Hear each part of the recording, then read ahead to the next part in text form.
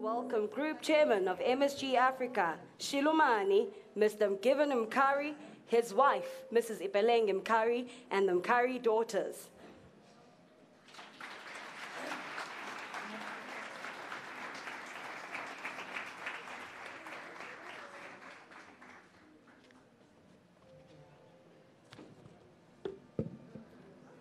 Another round of applause.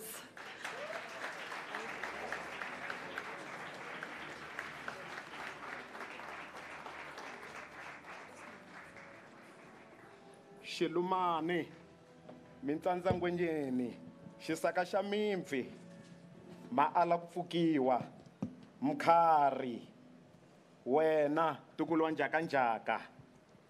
And the man of the moment alongside him, the paragon of excellence, an embodiment of all that is possible, son of the soil, Dr. Reuel Khoza, and his wife, Umama, Mrs. MSG Khoza, the Khoza daughters, and their granddaughter.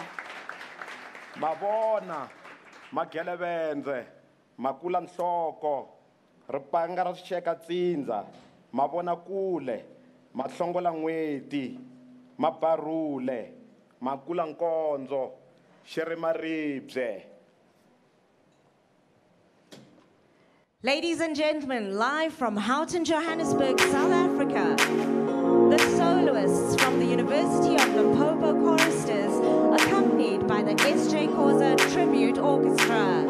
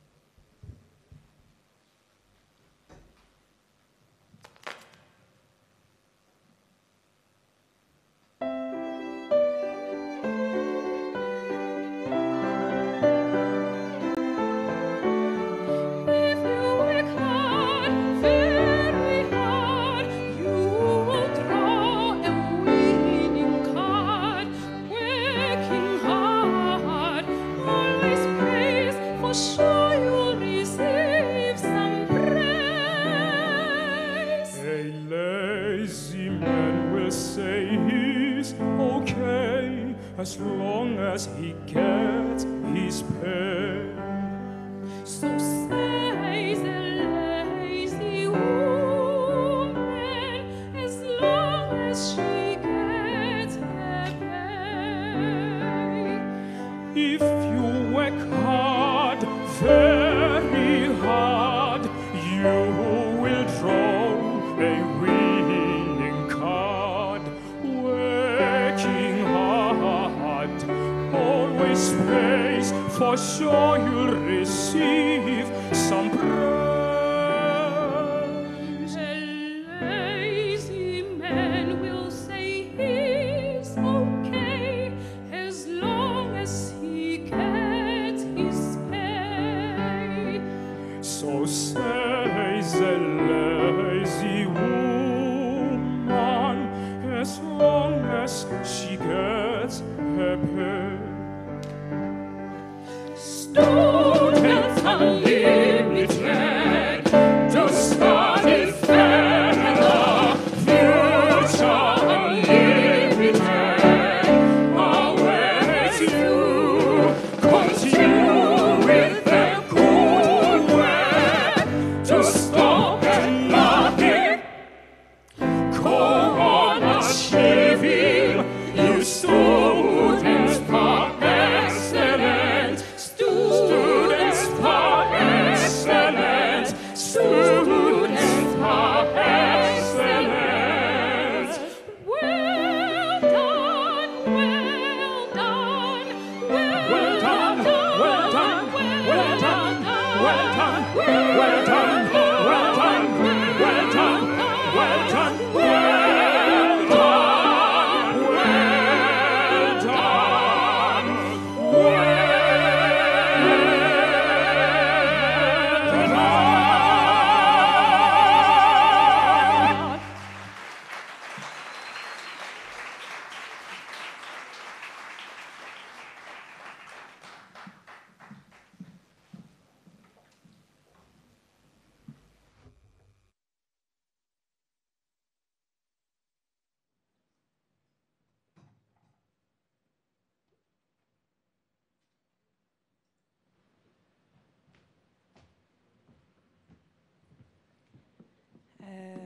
Good evening. Ruperil. I am not your program director. My name is Tsakani Maluleke. I happen to be the Auditor General, but tonight I'm here because Mr. Mkhari was kind enough to make me part of the program. Ladies and gentlemen, I am fortunate to relate to Dr. Khoza as one of the fathers in the proverbial village that raised me.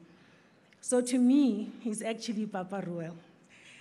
Over the years, I've been able to experience him as a committed scholar, as a dedicated teacher, often calm, patient, especially when he was admonishing you. He would speak in those very calm and patient tones. His teachings have reached me through his speeches and his writings, but probably more importantly through the example that he has demonstrated. So from afar and near, I've been able to witness this gentle giant and the contribution he makes in the world. I didn't explain why I say he's one of my fathers. So Dr. Khoza happens to be a loyal friend to my now late father, Judge George Maluleke, and to my mother, Mrs. Morongo Maluleke, who's still alive. And they met, of course, on that campus of Turfloop, now the University of the North. And they've been friends ever since. So I've been able to learn from Dr. Khoza. And the things that stand out for me are the key lessons about service in leadership. I've observed how he's consistently chosen to serve with ceaseless effort in business, in running public institutions, in advancing the cause of educating many young people, generations of many young people. And I've also watched how he has worked so hard to preserve the very rich musical legacy of S.J. Khoza. Papa, I could see you struggling to stay in your seat with that performance. Such was your delight. I've been able to observe how he's continued to challenge himself and others to lead with consciousness and with conscientiousness. That's what he taught me, and that's what I've watched him try harder with every moment to do. And when I look at that, I recognize that the world, with its complexities, demands so much of our leaders. So we best show up with consciousness and best serve conscientiously. I've observed how Dr. Khoza has remained grounded and yet optimistic as a leader of our society, as a husband and a father. And I saw how he remains ever firm in his belief in a better future. So I'm fortunate to count myself amongst the many beneficiaries of his generosity, his unyielding support, and his wisdom. And I most certainly look forward to hearing from him today. Thank you very much.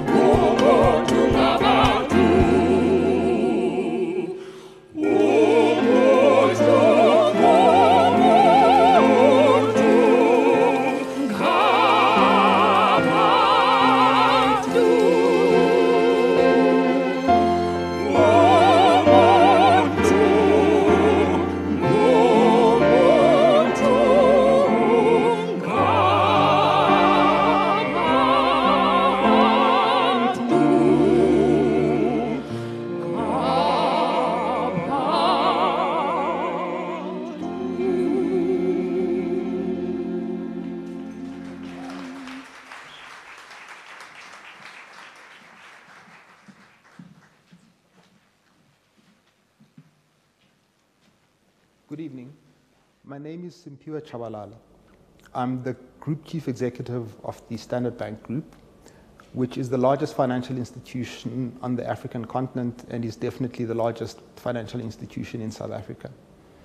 I'm here tonight to speak to you, and it's a real privilege to be able to do that, on behalf of Standard Bank and on behalf of myself, about a great icon, a luminary of our age, and an ornament of our generation, Dr. Khoza. You ought to ask, why should anybody pay attention to what Dr. Khoza has to say? There are a number of reasons, and they include the following.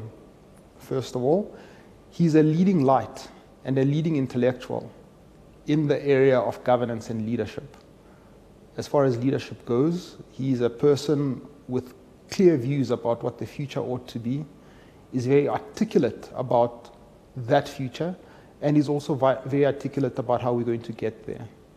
In terms of governance, you ought to know that he's been involved in King 2, 3, and 4, and insofar as 3 and 4 are concerned, he deputized Mervyn King in the process. Indeed, he is somebody who has got a deep knowledge of the gentle art of banking, my profession, and was a leader for a very long time as a chairman of Netcore, a fierce competitor of ours, but also, even as he was a fierce competitor, was at a personal level a father, a mentor, and a coach to me. He has got strong views about the role of institutions, which are so important in the development of our continent. If you think what is necessary for the South African national competitive advantage, and indeed what is the necessary conditions for the African continental competitive advantage, it is definitely the role of institutions. It is how we build confidence in relationships, in contractual obligations, in property rights, in the rule of law. Do people have faith that once they've given you money or they've lent you money, you will repay it as your obligations fall due? He has been very clear on all of this. So that is why, in my humble opinion, one ought to listen to this great leader. I have mentioned to you that I've got a personal association with him. My dear father, bless his soul, who is now late, was a dear friend with Dr. Khoza. So when the doctor says, my son, to me, it brings tears to my eyes. Because back then in the 70s and the early 80s, they had a strong association and they worked together, and I got the benefit of being called a son by this lovely man. At a professional level, you ought to know that he was a board member of the Standard Bank Group until 2002. Prior to that, he had been part of the advisory board since 1985. He became a member of the board of SBSA in the late 1990s, and then became a board member of Stanbic Investment Corporation straight after that. He was heavily involved in the defense of the Standard Bank Group during the Netcore bid and made a huge contribution to that institution. We've since forgiven him for going to join Netcore and being a board member at Old Mutual. But even then, as I mentioned earlier on, always admired him for the role that he played. He's a man of letters. Has got several PhDs, honorary doctorates, including one from my alma mater, from Rhodes University. He's got an LLD from Rhodes University. He teaches, he writes books, and is a farmer. You ought to also know that he is the second largest exporter of avocados to Europe. That is extraordinary. Also exports macadamia nuts. And so this is a polymath. In a real sense, a Renaissance man. What a hero, what a leader, and what a person to admire, and somebody, as I said to you, who I call the patriarch even of my family. I thank you very much for this great opportunity to be able to talk to you, and do enjoy the rest of the evening. Thank you.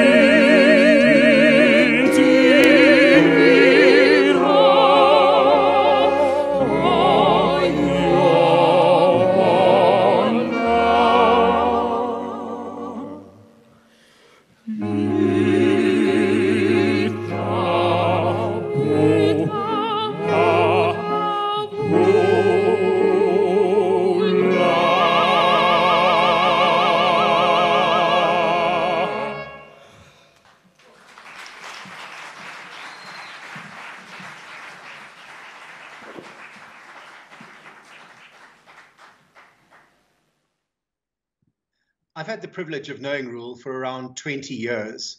And over that time, I've come to know the multiple dimensions that make up the man that we know as Reuel Khoza. Firstly, he's a devout family man and always has Mumsy close by his side. He's also an astute businessman, both in the private equity arena, which is where I first got to know him, and then in so-called big business, where we worked very closely together, first as a director of Nedbank and then as chair of Nedbank from 2005 through to 2015, where he was always a champion of good governance, doing what is right and not what is expedient. Reuel is also a renowned academic and author, but perhaps lesser known is Reuel the musician, and he really loves his music and often used the occasion of the dinners that we had after Nedbank board meetings to play us the wonderful music composed by his cousin, often alongside some of the lyrics that he had composed to go alongside those. And Reuel, we certainly miss that. And if music wasn't his first love, then I would perhaps say it would be farming. And I certainly always enjoyed the conversations that Reuel and I had about his farming endeavors in Mpumalanga and how the latest Avo crop was going. And Reuel, we certainly didn't name our super app Avo after your farming expeditions. So for me, it has certainly been one of the great privileges of my life to have known and worked alongside Reuel and to be able to call him my friend.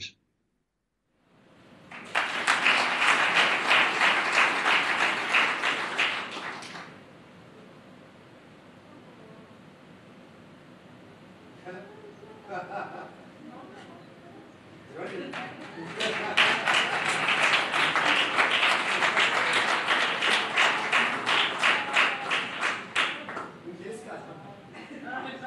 time, Gloria.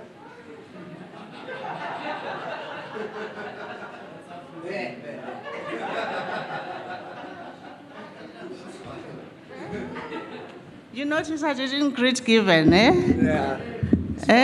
I'll take off the mic. I'll do it later. Okay, so Okay. I'll give you my hug later. that's okay. It's fine. Thank you very much. I had to get this hug. I haven't seen this man for a long time. My name is Gloria Sirove. I have 3 minutes or 2 minutes by now because I use the other 1 minute for...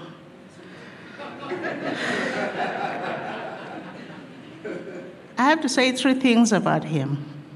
He's my brother, he's my mentor, he's my teacher, he's my leader, he's my husband's leader, everything.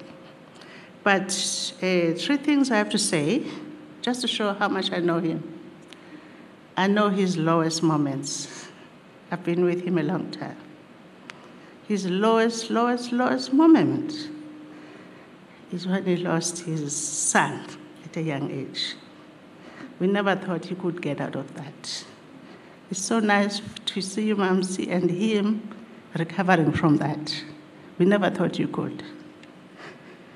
His highest moment, you have to see Reuel on his mother's lap. He's a little boy just doting on his mother. And when we went to Akonhoek and she cooked for us, picked on the fruits in the yard for us, you could just see a Reuel that you could ask anything, he will give you, because he was hanging on his mother's lap. May her soul rest in peace. Those are his highs and lows. But I've obviously seen Reuel in his leadership role, which is most of us have seen him. You haven't been in a board meeting with him. He's quite clear about what he needs. And the example I would give is in Nedbank, when he decided we will have a woman CFO in the whole banking sector of the country, he decided it will be in Nedbank. I'm not saying black one, white one, I'm just saying woman CFO. And he made sure that happens. Raisibe became the first woman CFO for the country in Nedbank. That is 12 years ago. And Reuel drove us to the ground to make sure that it does happen. I have to say here, Raisibe is the most successful CFO in the country, not just in Nedbank now, just the most successful CFO. On the issue of the leadership, mentoring us and making sure we do the right things, the last point I want to say is that Reuel wanted to make sure that we're not confused about the women empowerment thing. We have to be married and make homes. And by default, he threw at us, Mamsi now, to teach us what it means to be married, to teach us ngeXhosa umtshato, umendo. I don't know how to call it. It's quite a difficult program, but Mamsi has quietly just made sure we do what has to be done. To be a wife to a successful man and not try to compete with this thing. Just be the wife, build this home, construct this family, and make it happen.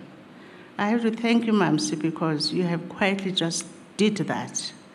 And the grace of it, the elegance of it, the beauty of it, in his booming voice and his strong leadership voice.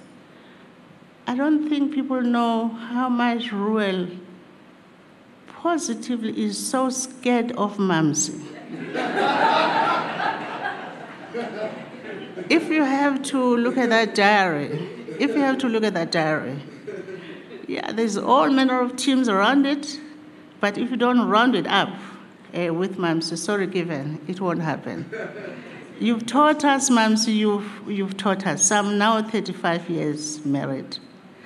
And I have to give you that credit because I have just looked at you just how gracefully you control the house with not even a word of shouting a Reuel in front of us. At the same time, we will know that he is so terrified of Mamsi. I just want to say, Reuel, the one more thing I want to say about business is so many things to say. Quietly, he is the biggest exporter of avocados from the country. I don't think people know that. His farm in Mpumalanga is the biggest exporter of avocados through a board that I sit in. So I say this with authority. I'm not being casual about it. He is the biggest exporter of avocados. Thank you so much, Given, for giving me the chance to say this while he's still alive. He's going to live a long time. But thank you for actually forcing me to be here to see him alive, because he's spending a lot of time in Mpumalanga, and I'm in Gauteng worrying about COVID and all those things that... but thank you so much, Reuel. I wish you good luck. I'm looking forward to this chairman's conversation. Thank you.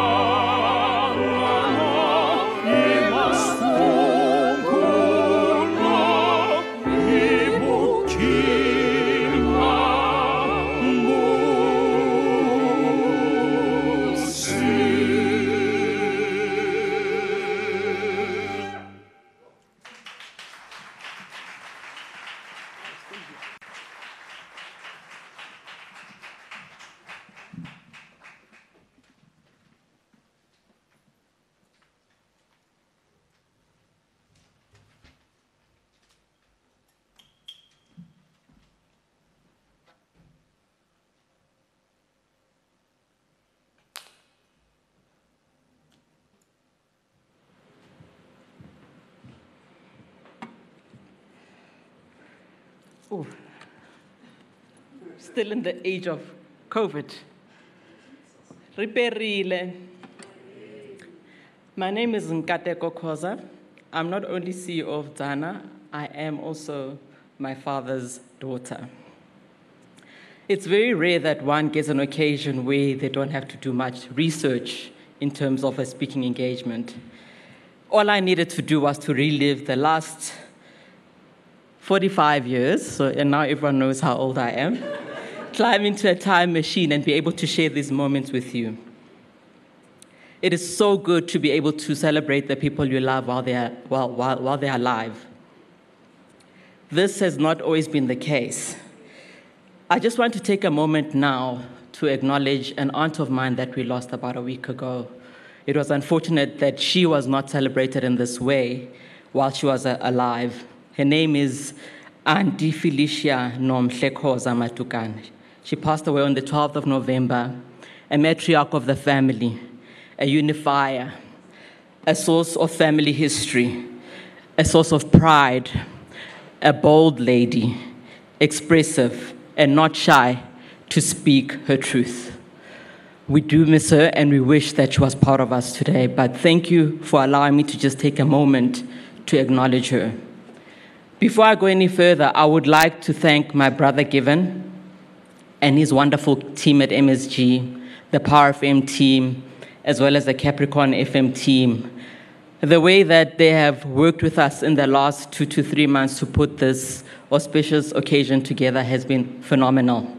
I also want to take time out to thank our choristers as well as our musicians, and to thank family members that have come all the way here, to thank our speakers that spoke just before me. This is truly an amazing, a phenomenal honor for not only my father, but for the whole Khoza clan, and for all those that are associated with my father. Buti Given, thank you so much for this opportunity. We actually don't know how to thank you. I think back to the 2-3 months ago where we sat and planned this and decided how we wanted the format to be. So far it's been executed beautifully. So I said to Boet Given, please tell me, what would you like me to talk about? Like, where do I even start speaking about my father? So the theme of today, the talk of today, would be the Reuel Khoza I know. The Reuel Khoza I know is a father, a friend, a confidant, a solutionist, a dreamer, a visionary, a pathfinder, a pioneer, a musician, a writer, and a leader, and most of all, for me, a family man. I sat down and thought, what can I say about my father? Then I thought, let me just take the word father and break it down and see what father means to me and what he means to me. So F is for frankness, for being forthright, for being fearless, for being fair. My father respectfully speaks his mind without offending, boldly and very clear. Without repetition, there's no need to do that. He's very crisp in his delivery of every message.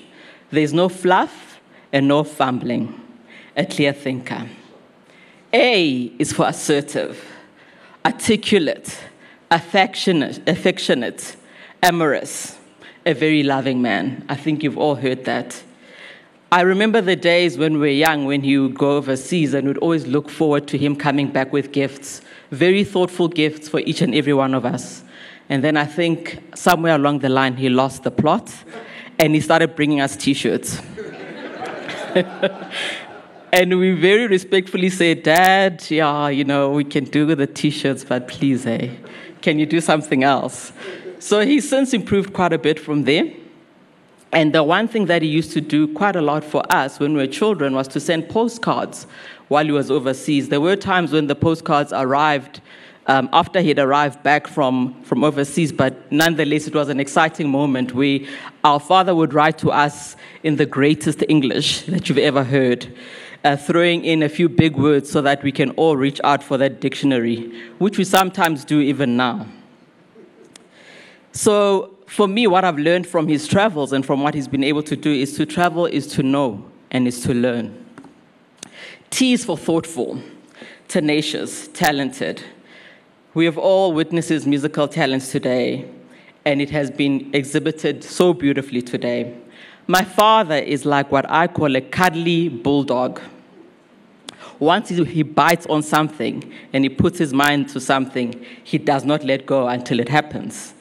And he's not one to take and do anything in small measures. When he executes properly, cunningly, no half measures. Go big or go home. Lose big or lose small. Whatever it takes, my father is that tenacious bulldog that's always going back and making sure that he executes what he puts his heart and his mind to. H is for humble, humorous, hard-hitting, and honest. I think many of us have experienced that. I think there are many politicians that have experienced that. What you see with my father is what you get. My father is humble. He interacts with people from all walks of life. He will not say, because you're a gardener, because you're a cleaner, because you're a president, because you're a president's assistant, I won't speak to you. My father shows the same respect to every single human being, regardless of their class or their place in life. My father is spontaneous. He has a fantastic sense of humor. We often laugh, have many, many belly laughs together. And what he always says to us, he's very honest, very hard-hitting, and he tells people what is in his heart at all times. He doesn't mince his words. E is for excellence, exemplary, eloquent. He's a great debater, always putting his point across, whether you agree or not. He will make sure that he is heard. But he's not only a great debater, he's also a great listener. He strives for excellence in everything that he does. As I said to you, he does nothing in half measures. In his work, he's excellent. In his studies, he's excellent. In his music production, as you saw, he's excellent. He is a 3-time SAMA nominee, for those that are not aware. He also shows his eloquence in his writing and his sharing of his thoughts. I do believe that there is a clip where he says he won't write about being a head boy. He would rather write about his thoughts. He has continued to do that and has written many books expressing his thoughts. So he has shared that family value of excellence within our whole family, not just myself and my sister and my daughter, throughout all our siblings in Ekonhoek, our whole family. Anyone who knows him knows that he's all about excellence. And being exemplary for him is not saying, do as I say. He's more like, do as I do. So he walks the talk. He's very eloquent, and he's never, ever confused. R is for responsive, respectful, rational, refreshing. Whenever we approach my father with any request, even if it's a no, he'll be responsive. He'll be responsive nonetheless, and he'll tell you very, very quickly whether it's a yes or whether it's a no. And the extent of his respect, he can deliver a message, a very negative message to anyone, and they'll walk away with a smile. So his delivery is impeccable. Rational. My father is a rational thinker, very logical. He thinks through. He listens very, very well. He thinks through before he makes any responses, under any circumstances. He's certainly very refreshing. He is not a follower. He's a pioneer. And he takes calculated risks, and he's taught us also as a family to be able to do the same. So, Father, today is your day. Today we celebrate you. We appreciate you. We honor you. We thank you. We congratulate you. The Reuel Khoza I know is a man that I would say is a grateful and accomplished son of Pios Masashibona and Sinzisani Evelyn Khoza. He's a dedicated brother to Felicia, to Charles, to Gloria, to Charity, to Oscar, to Olivet, and many, many more. He's a committed and loving husband to one Mamsi Khoza, my phenomenal and beautiful mother, the one who has kept our family together for many, many years. You've heard what Aunt Gloria had to say about my mom. My mother is that person. He's the doting and ever-present father and grandfather to one Ngateko, to one Monene, and great-grandfather to Zoya. Today, Papa, we say, Mintiro yabulabula. Today, your work is speaking for itself, and today, you will speak for yourself. Above all, the Reuel Khoza I know is for us a source of pride. Thank you.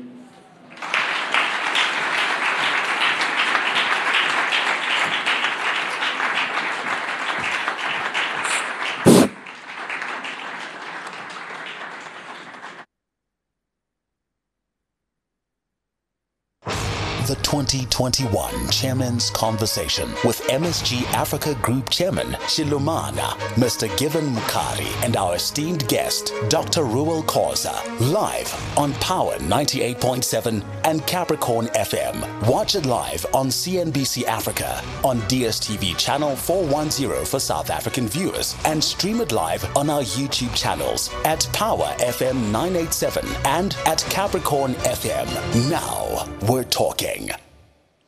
Ladies and gentlemen, please welcome to stage your MCs for tonight, Ms. Sibongile Gangla, Commercial Stakeholder Relations Manager for MSG Africa Group, and Mr. James Shikamwabana, Executive Manager, MSG Africa Group.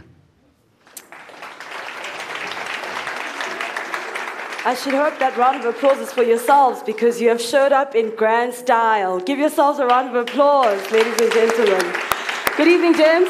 Good evening, Sbosh. How are you doing? You look stunning, eh? Thank you so much. What do you call this duk? It's called Iskova, James. Iskoko? Iskova, not Iskoko. Ova. Iskova.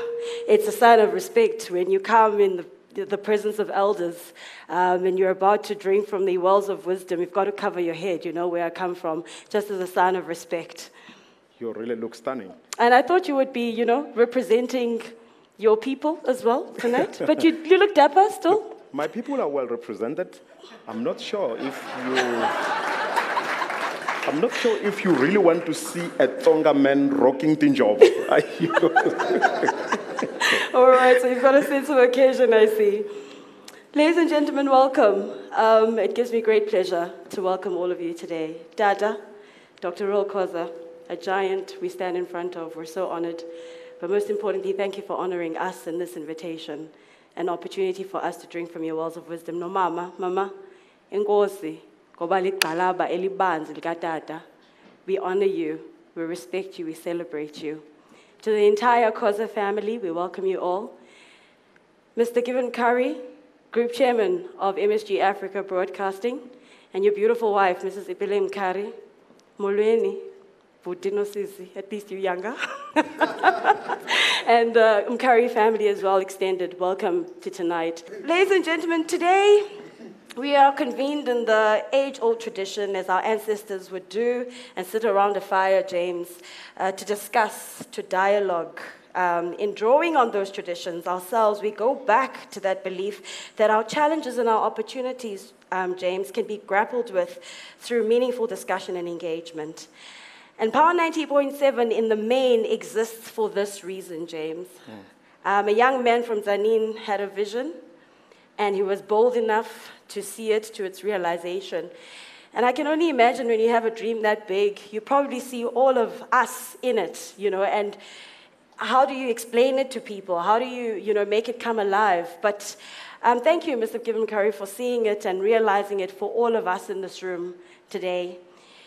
Power 98.7 is exactly that. It exists because it understands that we are all on a journey of reimagining this continent, and that we have an appreciation, a deep appreciation for the weight of responsibility that's on our shoulders to take heed to this generational call.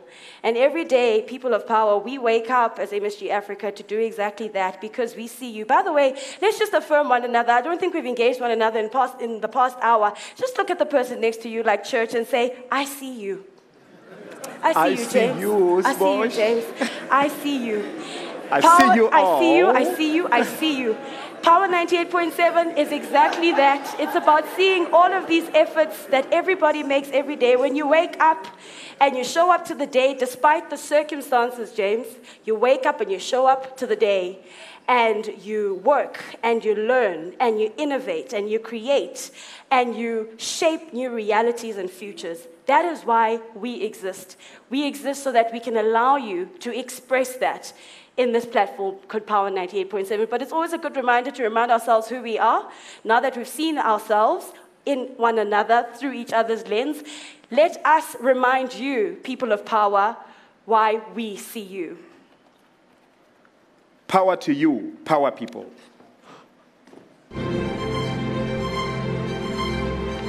Power to your ambition. Power to what you stand for, what you believe in. To making something out of anything and everything out of nothing. Power to the wise, the warriors who conquer boardrooms, social battalions, and skeptical bureaucrats. Power to the courageous souls, the spiritual teleporters, them who raise future leaders while shaping leaders' futures, all in a day's work. Leaders in their own right, crowd shakers, the groundbreakers. We say power to you, the harmonic, melodic airbender, the platform taker, the voice of reason, the perception shifter, the sister and brother from another mother. To you who envisions an Azania alive, to you who have your ear to the ground of this golden plateau, immersed in conversations that are yet to be heard. To you who realize and materialize all that can possibly be done under the South African sun. You who won't give up until what's right is done. We say to all of you who know what's true, The time has come to dial into a frequency that allows you to really be you. To you we say power. Power 98.7. Now we're talking. Power to you. Power to you, power people. James, I think it's that time now, the long-awaited moment for the men of the moment. Ladies and gentlemen, please join me in welcoming Group Chairman of MSG Africa Broadcasting, Shilumani, Mr. Given Mkhari, and pioneer, son of the soil, Dr. Reuel Khoza. Chereza ivumango moha yakaya lekamhlaba. Jeleza ivumango moha shangena lesho lumana mintsanda. Jeleza stati ngoma mita umana mihloti phela.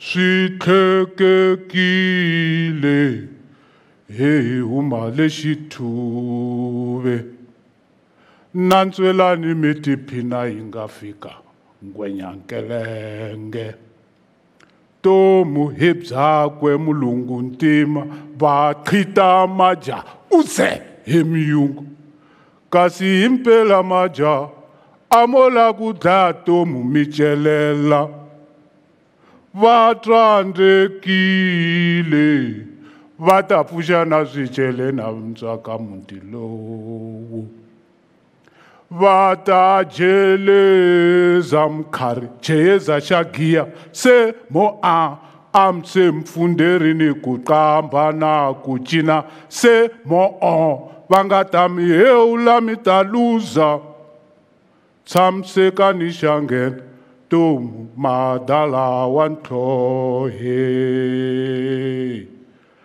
halala etsi. My task is not so much to cover as it is to discover, not so much to play as it is to display.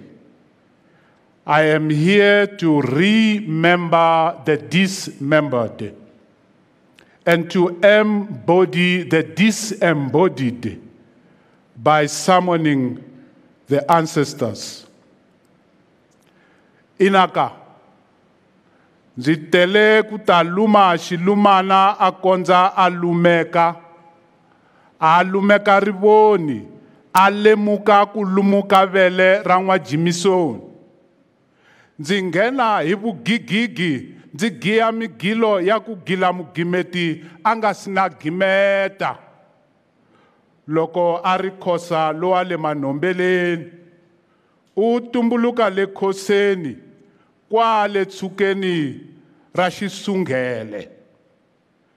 Ndi tshikeni ke ndi mukhemela a gengela uswa hi ta covela hi mfino.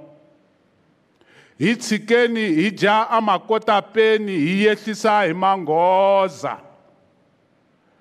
Ndzi tshikeni ndzi lota ripanga hi xivuri ndzi tshika nyundzu. Ripanga lero khava homu ri xeka na role. Mavona swa senu na swa seniya. Mahlongola n'weti a ova dlambu li nga si chona. Makhuluskopo magelevende khoma kwala. Lo yima hi nkombe a nantswela munyu majekejekeni. Lo luma homu hi ncila a ya rima maribye ivi a cheleta nkanyi hi nyuku wa yen'winyi vakiti. Lava i va ka ntila a wu landziwi wu tsande vangoni na vanyombozi.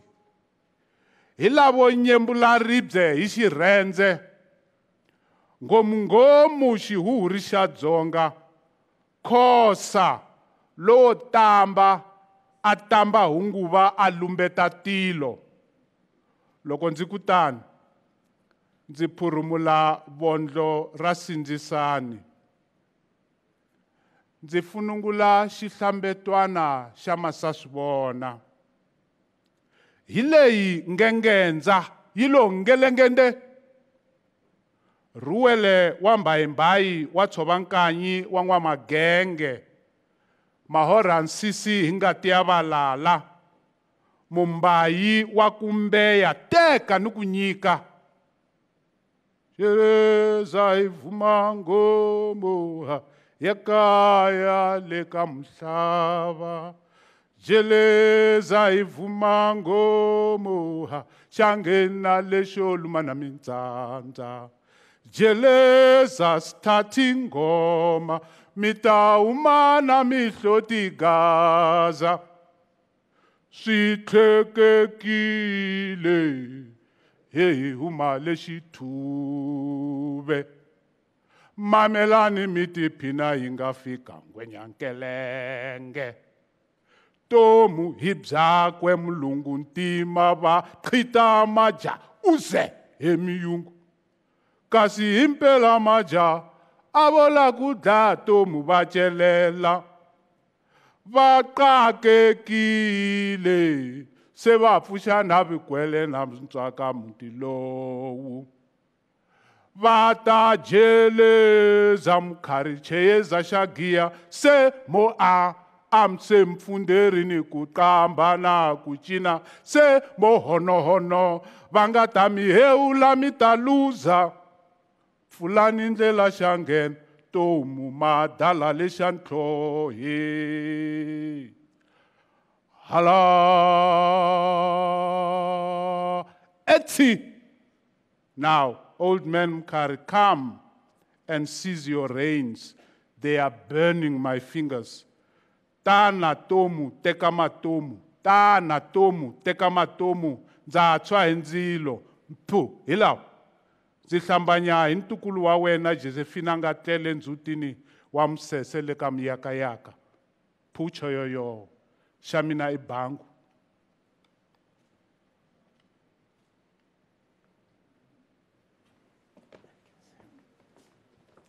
You may clap.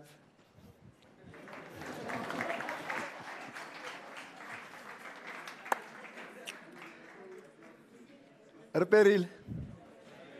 Good evening, ladies and gentlemen. Dumelang.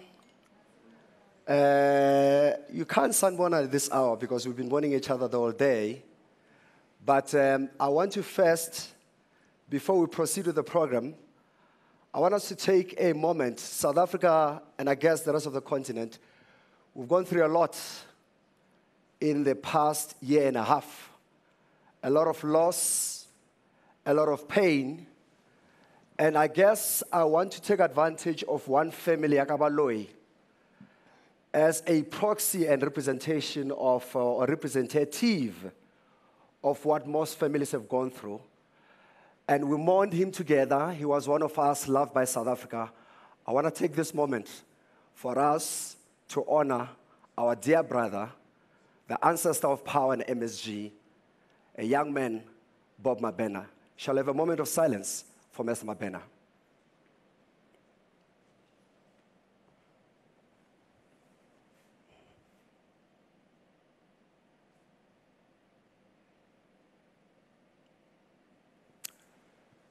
Thank you, ladies and gentlemen. Thank you very much.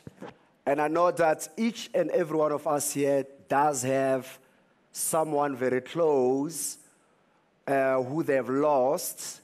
And we are being told that the fourth wave may be coming. We've heard about one or two people who called us tonight that they were not going to be able to join us because they are worried that they may be catching some flu of sorts, and they were responsible and cautious enough to be here. But, so, let's thank God that most of us are still standing and pray for those who are still going through a lot of loss, that may their comforter or their creator as we continue to build ourselves as individuals and as we continue to build our families and our businesses. I want to acknowledge Vareki, because these things do cost a bit of shillings. Sipoma Seko, Serameta Ukubong, Gugum Tembu, and the rest of the team at Telkom, You guys were the first believers when we pitched to you the idea of the chairman's conversation, and you put money behind it year one, and here again. Shall we please give Telkom a round of applause?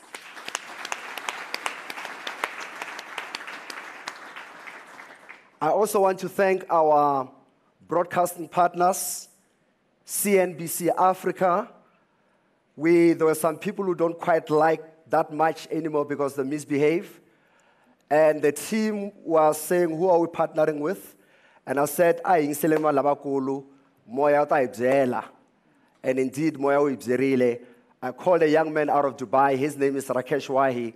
I said, Brad, you want to play? And he flew the following week all the way from Dubai. It was the shortest meeting of my life. CNBC Africa said, we're game. You've got Pan-African aspirations as MSG. Your guest is a leader on the continent. It makes sense when Mkhari that you partner with us. We'll not only talk to South Africa visually, we'll take you to each and every country on the continent. And this time we'll also stretch you in the Middle East. So to our colleagues in West Africa, in the Middle East, East Africa, Southern Africa, and South Africa watching through CNBC, those who are streaming the world over, we just want to celebrate our brothers and sisters from CNBC. Shall we give them a round of applause? I also want to acknowledge, those who know me, you'll know that I'm a petrol head. I love my cars, I love sport. And it makes sense that we'll partner with the sexiest automotive brand in the world, Italian-made. But what is particularly special about Maserati is that it's actually the only global luxury brand I know that in sub-Saharan Africa is in black hands.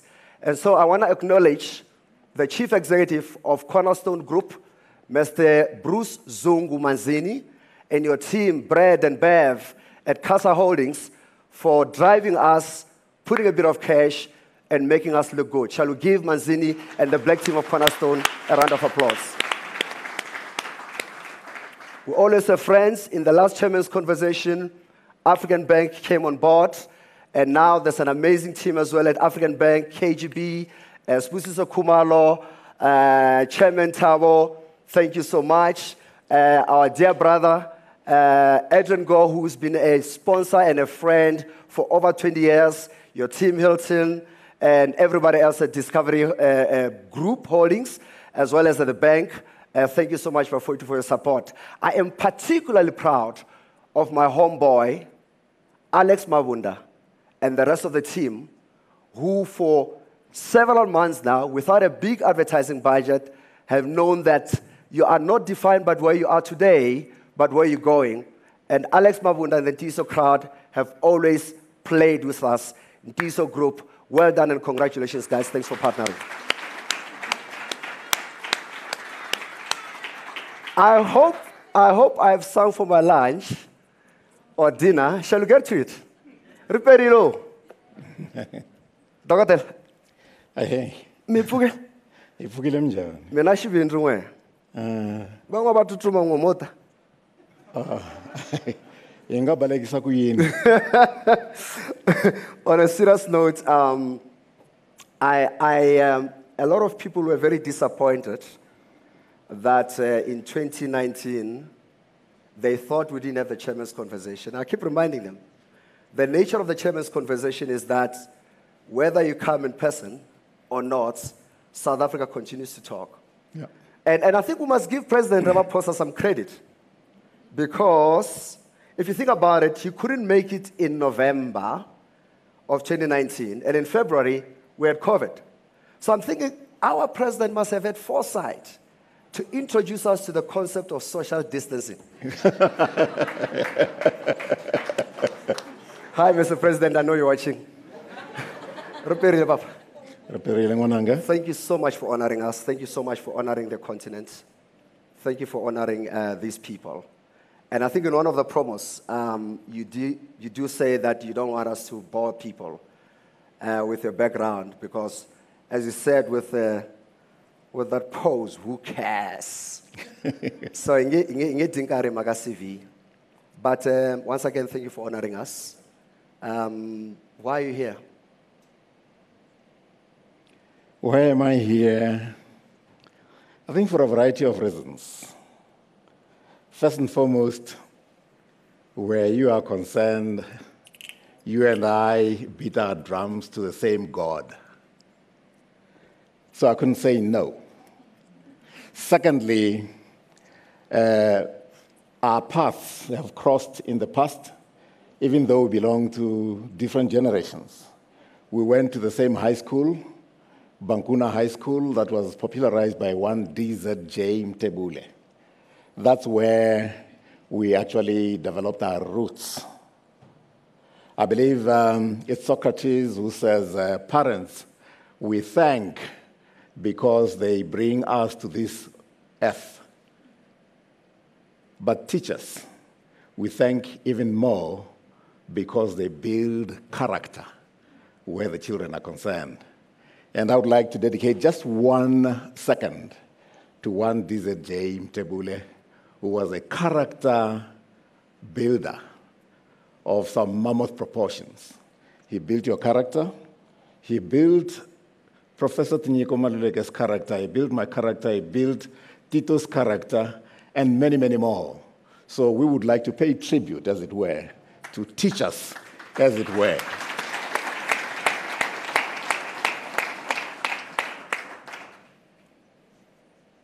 Yeah, I'm here to listen. But then also, I need to, perhaps, I should start by recognizing those that came before us and cared to think. Cicero opines that gratitude is not only the greatest of all virtues, it is the mother of all the rest.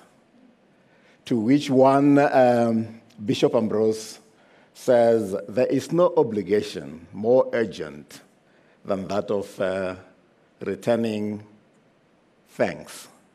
So I want to kick off, if you allow it, by thanking everybody who is here present, but even those that actually waxed lyrical about what little achievements I have notched up out there via your platforms.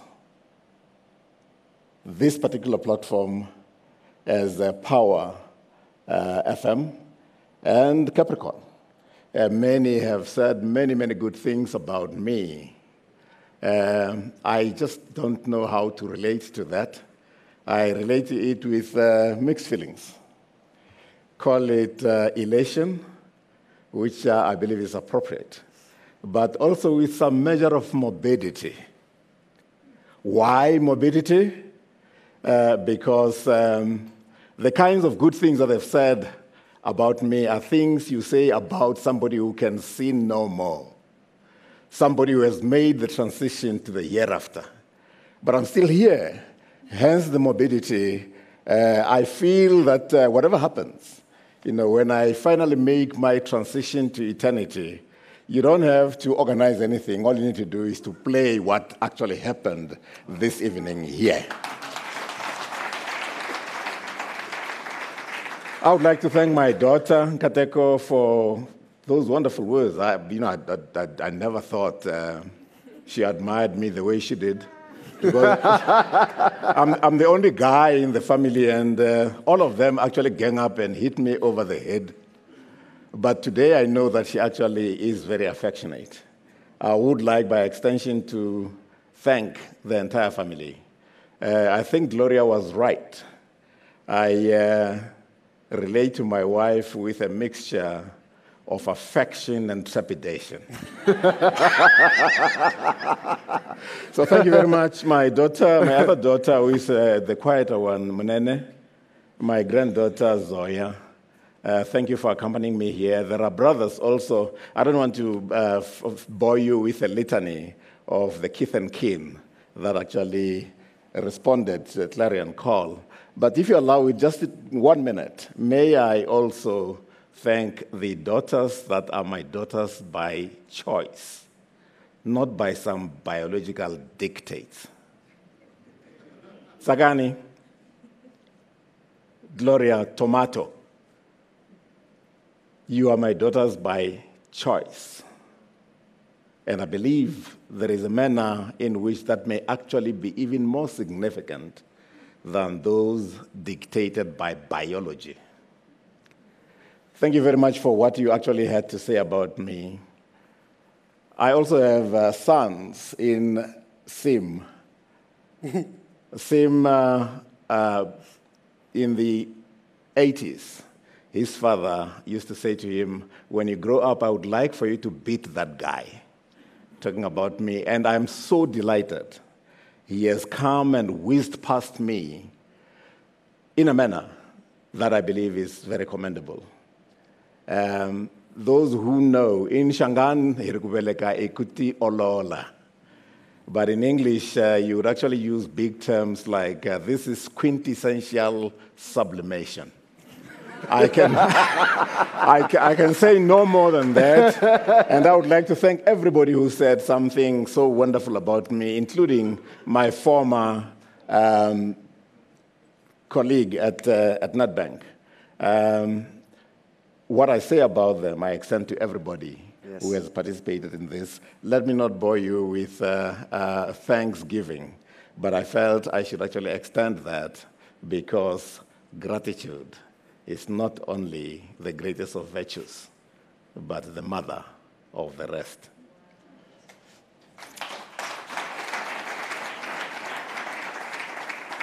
So I also have to sing for my dinner. Nzala Mkhari,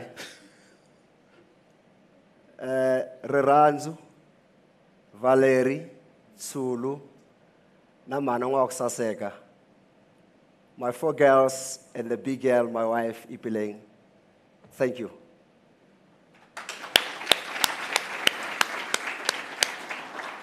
Dr. Khoza is the wealthiest man I know. Bafumile. This man is very rich. He just doesn't want you to know how rich he is. But I think people like Sin, people like Man Gloria Bunkateko have demonstrated and have shared or sampled us on the depth of his wealth. You see, wealth is exactly that. Riches expire and they perspire. Wealth is disciplined, it lasts. Wealth is family. Wealth is love. Wealth is peace. Who was it who said, and you still smile? Only a wealthy guy can tell you stuff, and it's hard, but it's tolerable, and it feels right. We saw his wealth demonstrated here through music. There's a role of wealth in the form of wisdom in his books. So those who haven't as yet tapped into his wealth, it is for free. Please tap into it. Refuoler, Dr. Khoza, have you always known from the time you were born that you are wealthy? No, not at all. I believe you're equally wealthy. I don't know of anybody who actually started a radio station at age 19. When you were at TEFLOP and were breeding for a bachelor's degree, you actually saw it fit to establish a radio station and insisted on the authorities that were there that they should actually introduce media studies. So I believe you're very wealthy. And you went on to study in the US, and when you were there, not only did you pursue your studies in media, but you also established an association that infused African Americans who were somewhat plastic in their approach with the true spirit of Africa. And I want to believe that that indeed is a kind of wealth that does not expire. But be that as it may, I didn't know much about what was going to eventuate. But I would like to suggest to us all that whatever it is you do, you must develop and crystallize a sense of destiny. I was lucky to crystallize that when I was doing my 5th year of primary school. It was called Standard 3 then. There was a principal who came from Morija. He was not a local guy. He had a BSc and a BD. He stayed with the missionaries at the mission school where I went. And not only was he handsome, he also had children that could rival your daughters in beauty. Never. But very, very importantly, what inspired me was the fact that he was not very shy. He had BD and BSc etched on the door of his principal's office. But that was not enough.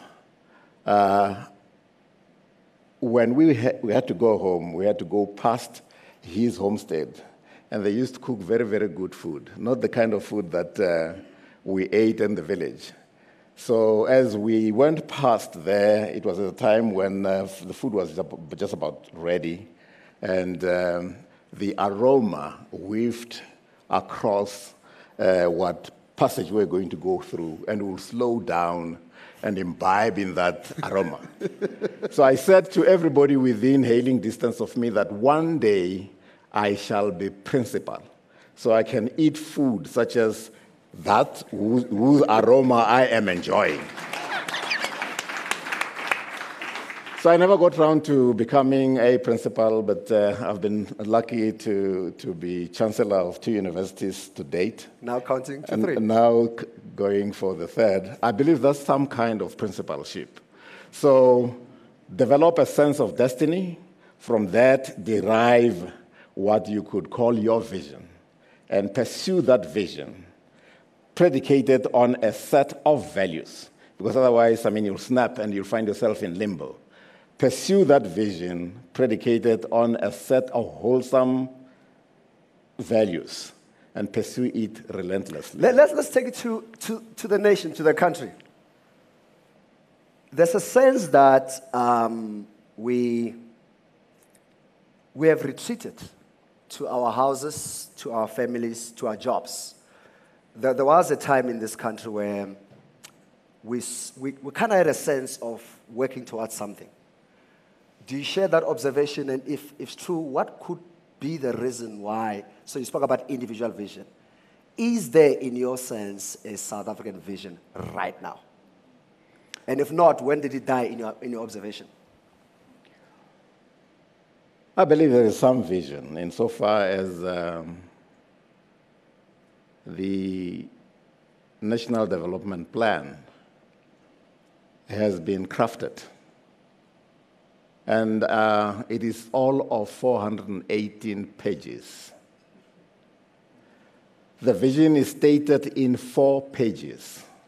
Now, for a mind such as mine, by the time I get to page 4, I've forgotten what the vision is about. So if you want to articulate a vision to me, make it one sentence that I can sing on a daily basis as a mantra.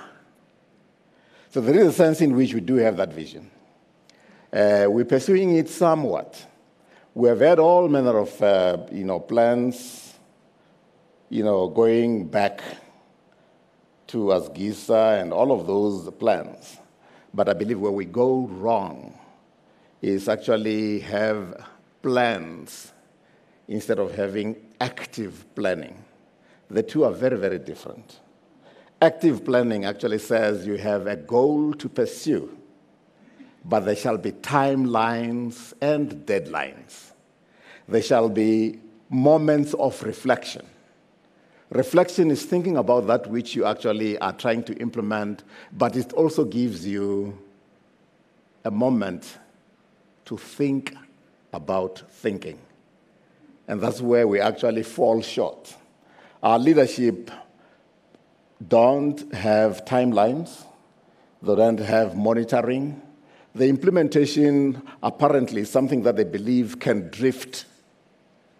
And from that drift, they take it, we shall get somewhere. And I believe that's where we make a big mistake as a nation.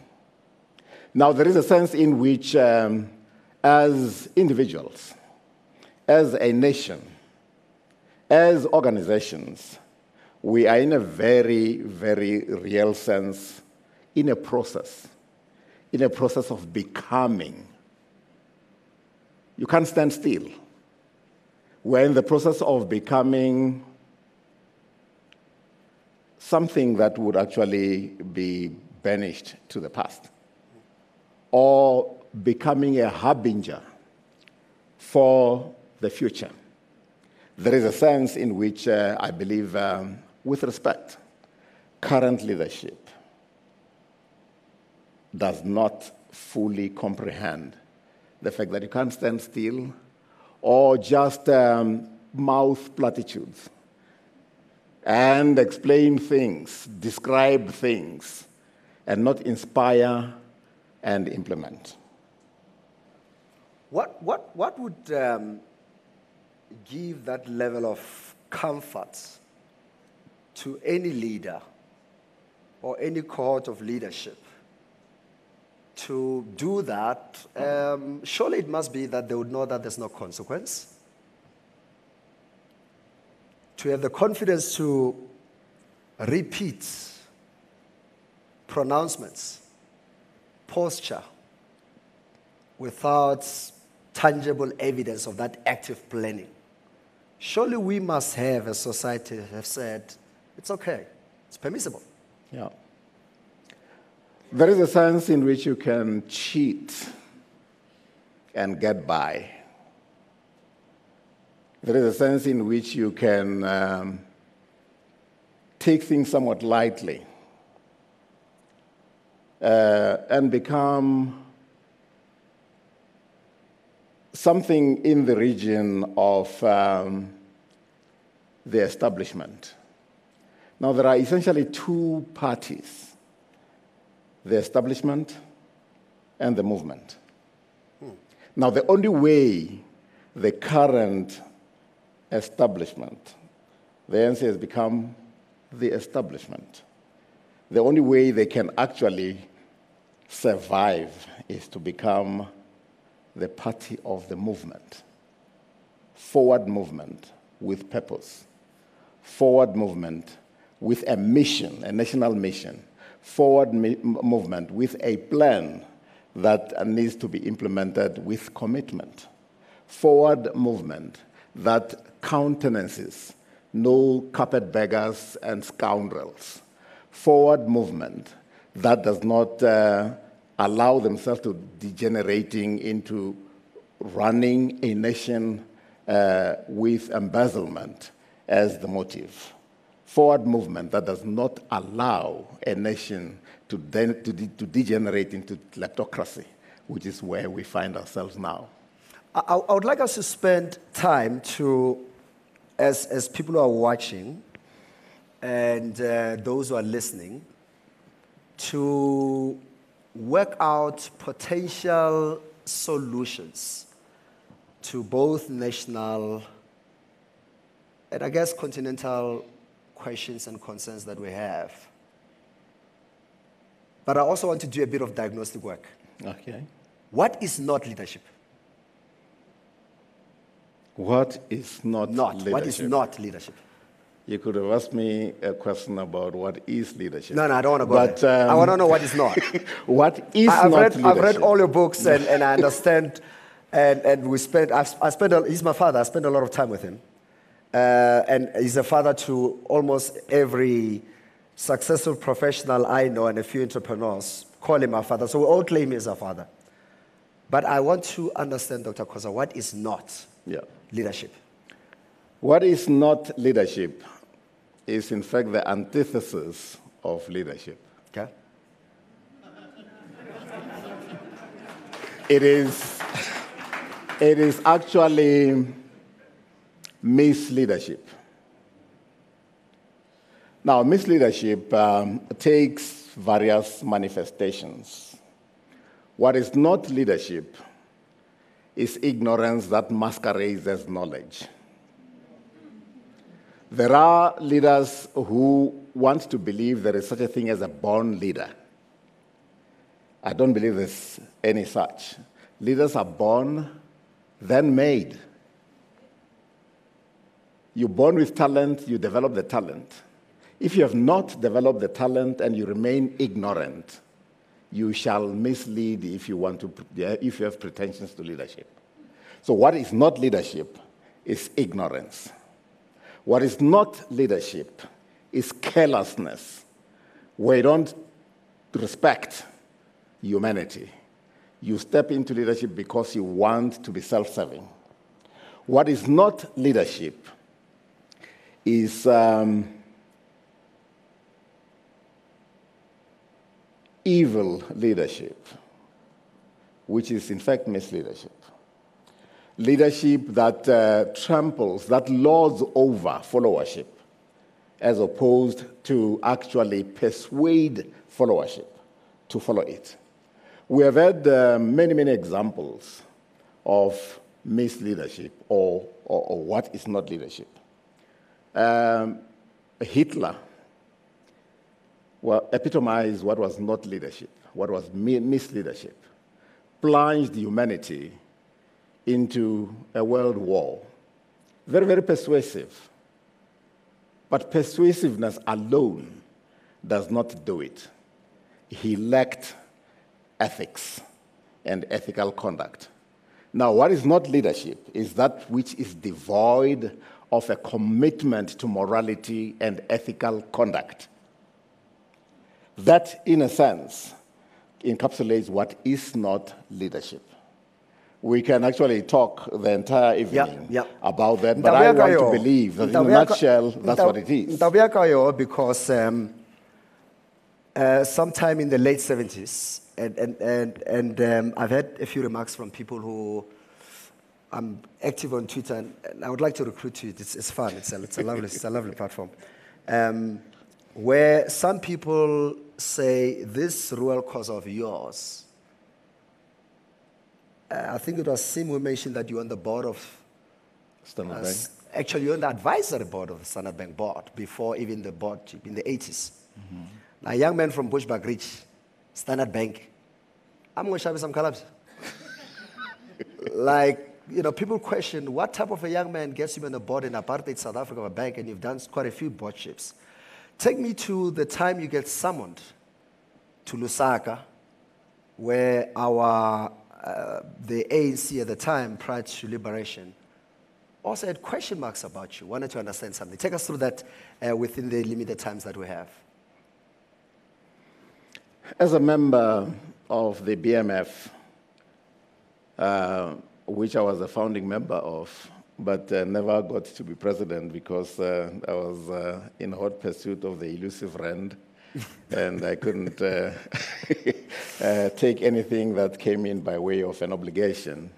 We joined the entourages that actually went to Lusaka to meet with the ANC. It was on that occasion that I met for the first time with the likes of Joel Njitenje, Thabo Mbeki, Paulo Jordan, and a good number, and the former president, Msholozi. For the first time, I met with them in Lusaka. This is more or less what year? 1987. 87. And we got talking. And one of the more articulate, brighter one actually asked me the question, or asked BMF the question. I won't say Paulo Jordan, but let's proceed. Yeah, he said to me, how can you say you are also in the struggle when you are actually making common cause with capitalism, making common cause with the oppressors? How can you say you are also in the struggle? Can you actually be struggling with us and be engaged in the struggle back home? How can you ride two horses at the same time? And that metaphor is fairly powerful. So there was a bit of silence. And I indicated to him that if you're creative enough, you can actually ride two horses at the same time, as long as you're actually clear as to which way you want to go. And I went on to say that, in fact, you can even ride 8 horses at the same time. What you do is to inspan and harness them and do your bidding. And then there was silence. But I went further to say that whenever you come back as our liberators, you don't want to come to a nation that is purely a polity. You want to come and run a political economy. You want to actually run a country that is strong on economics and business as it is strong on political leadership. And when I finished my little explanation on that day, in fact, when we arrived on Friday, Oliver Tambo was not there. But they told him that there are these uppity fellows who would like for you to come and meet them. But when I finished with that explanation and also gave them a little bit of our understanding of history, because I'm also a student of history. Correct. The old man jumped off the seat that he was sitting on. This is Tambo. Pardon? This is Tambo. This is Oliver Tambo. Yes. As if ejected by some spring, to come and embrace me and said, "We believe there's hope." So let's fast forward to a few years ago, a comment that has become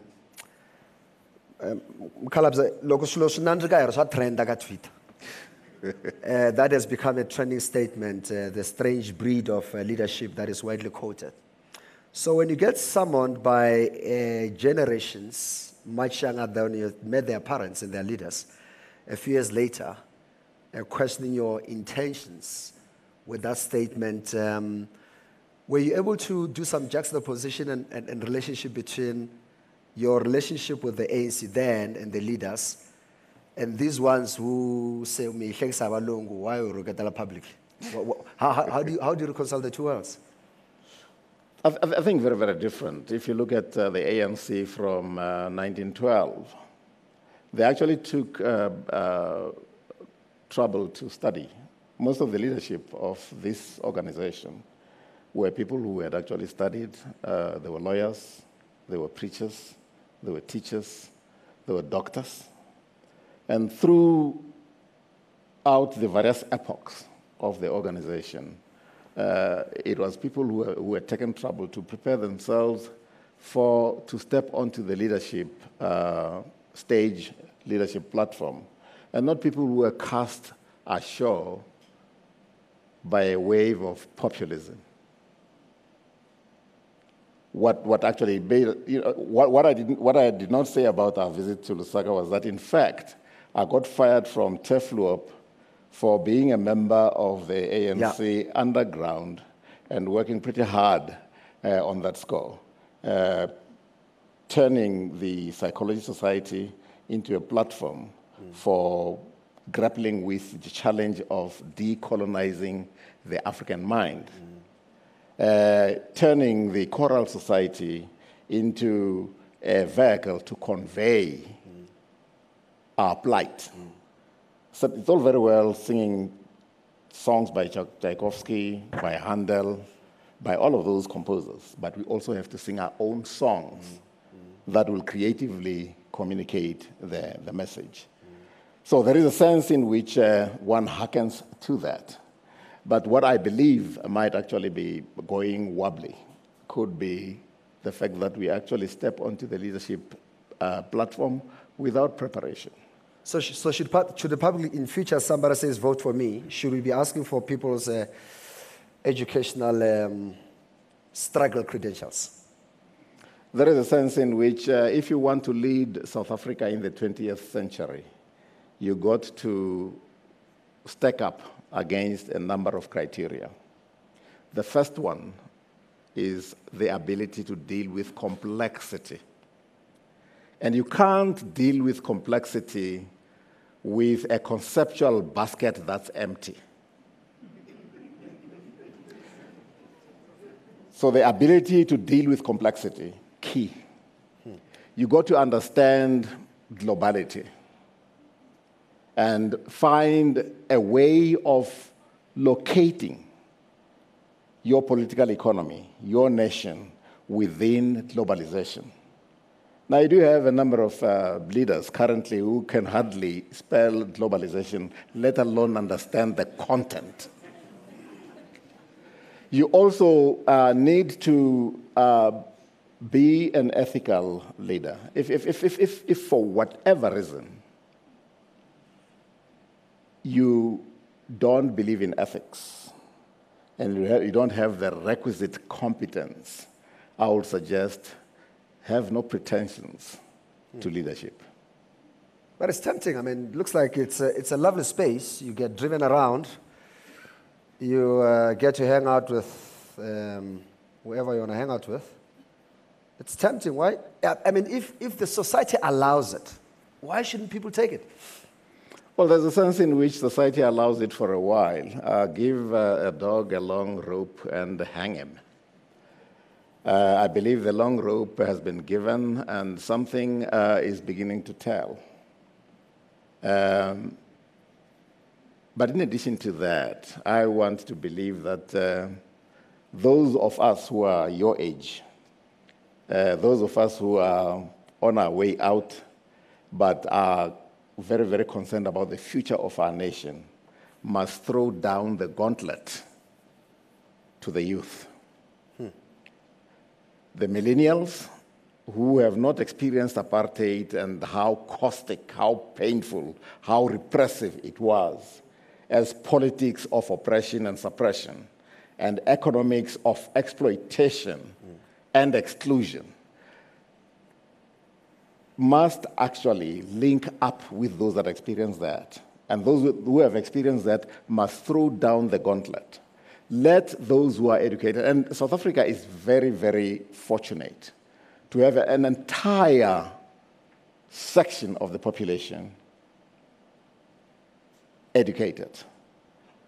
The educated who are now just armchair critics must enter the fray.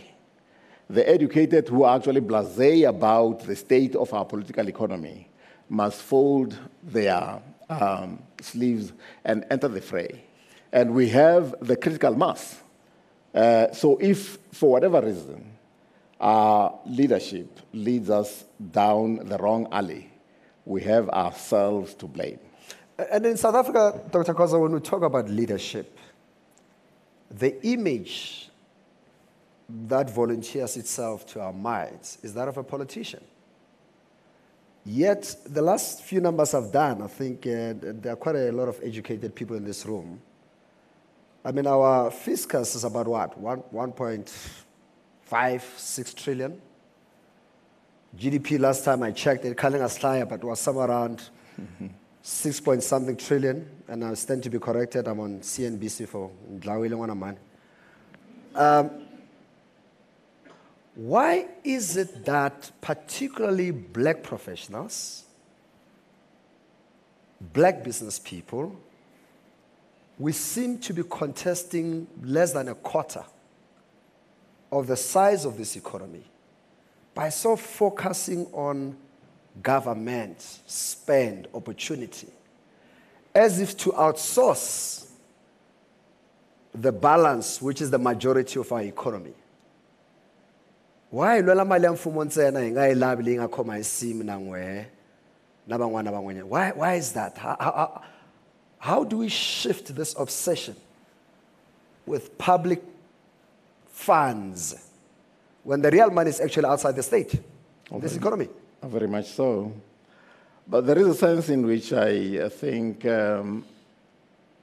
we as the African intelligentsia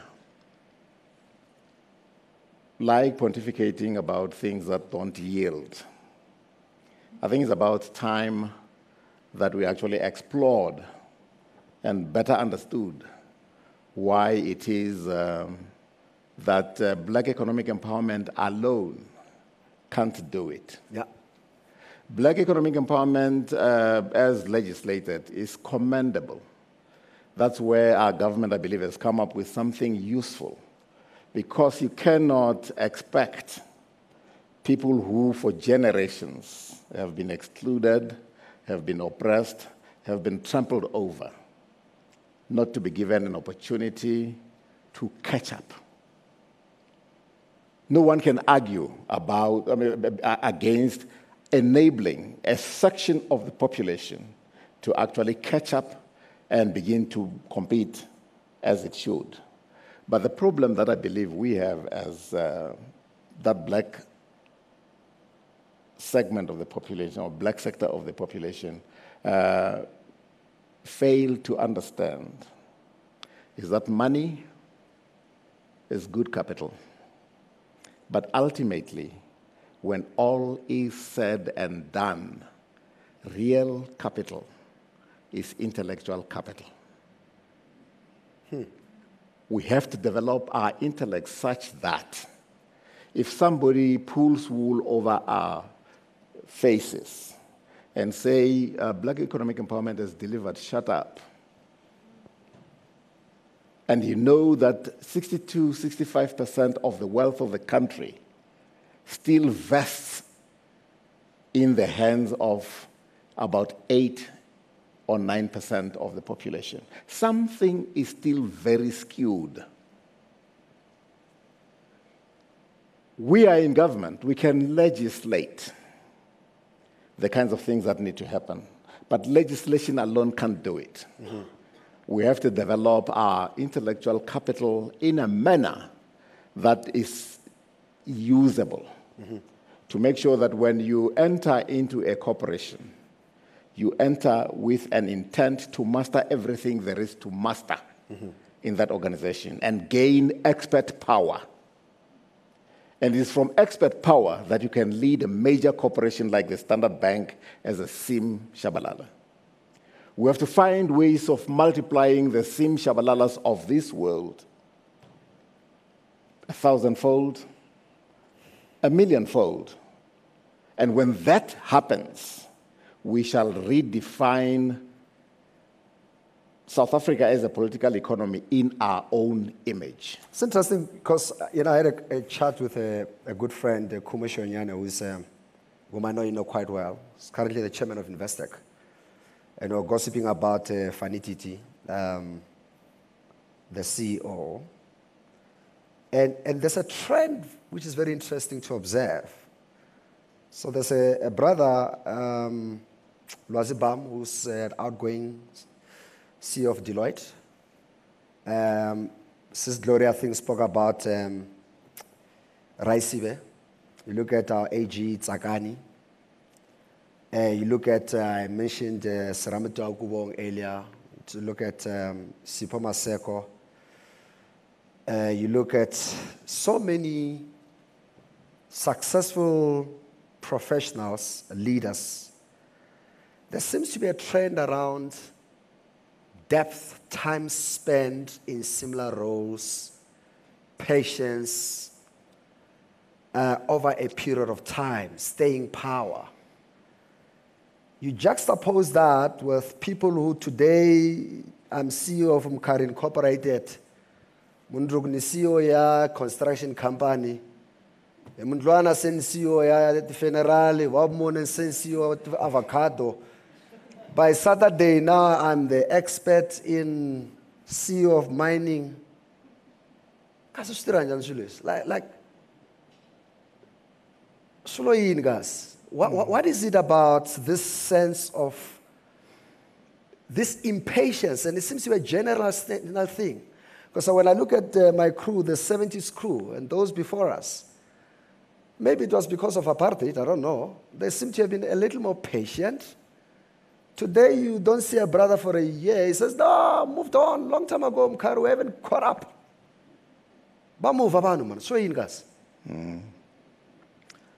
I'm going to pose that question to you because those that are moving are your generation, not mine.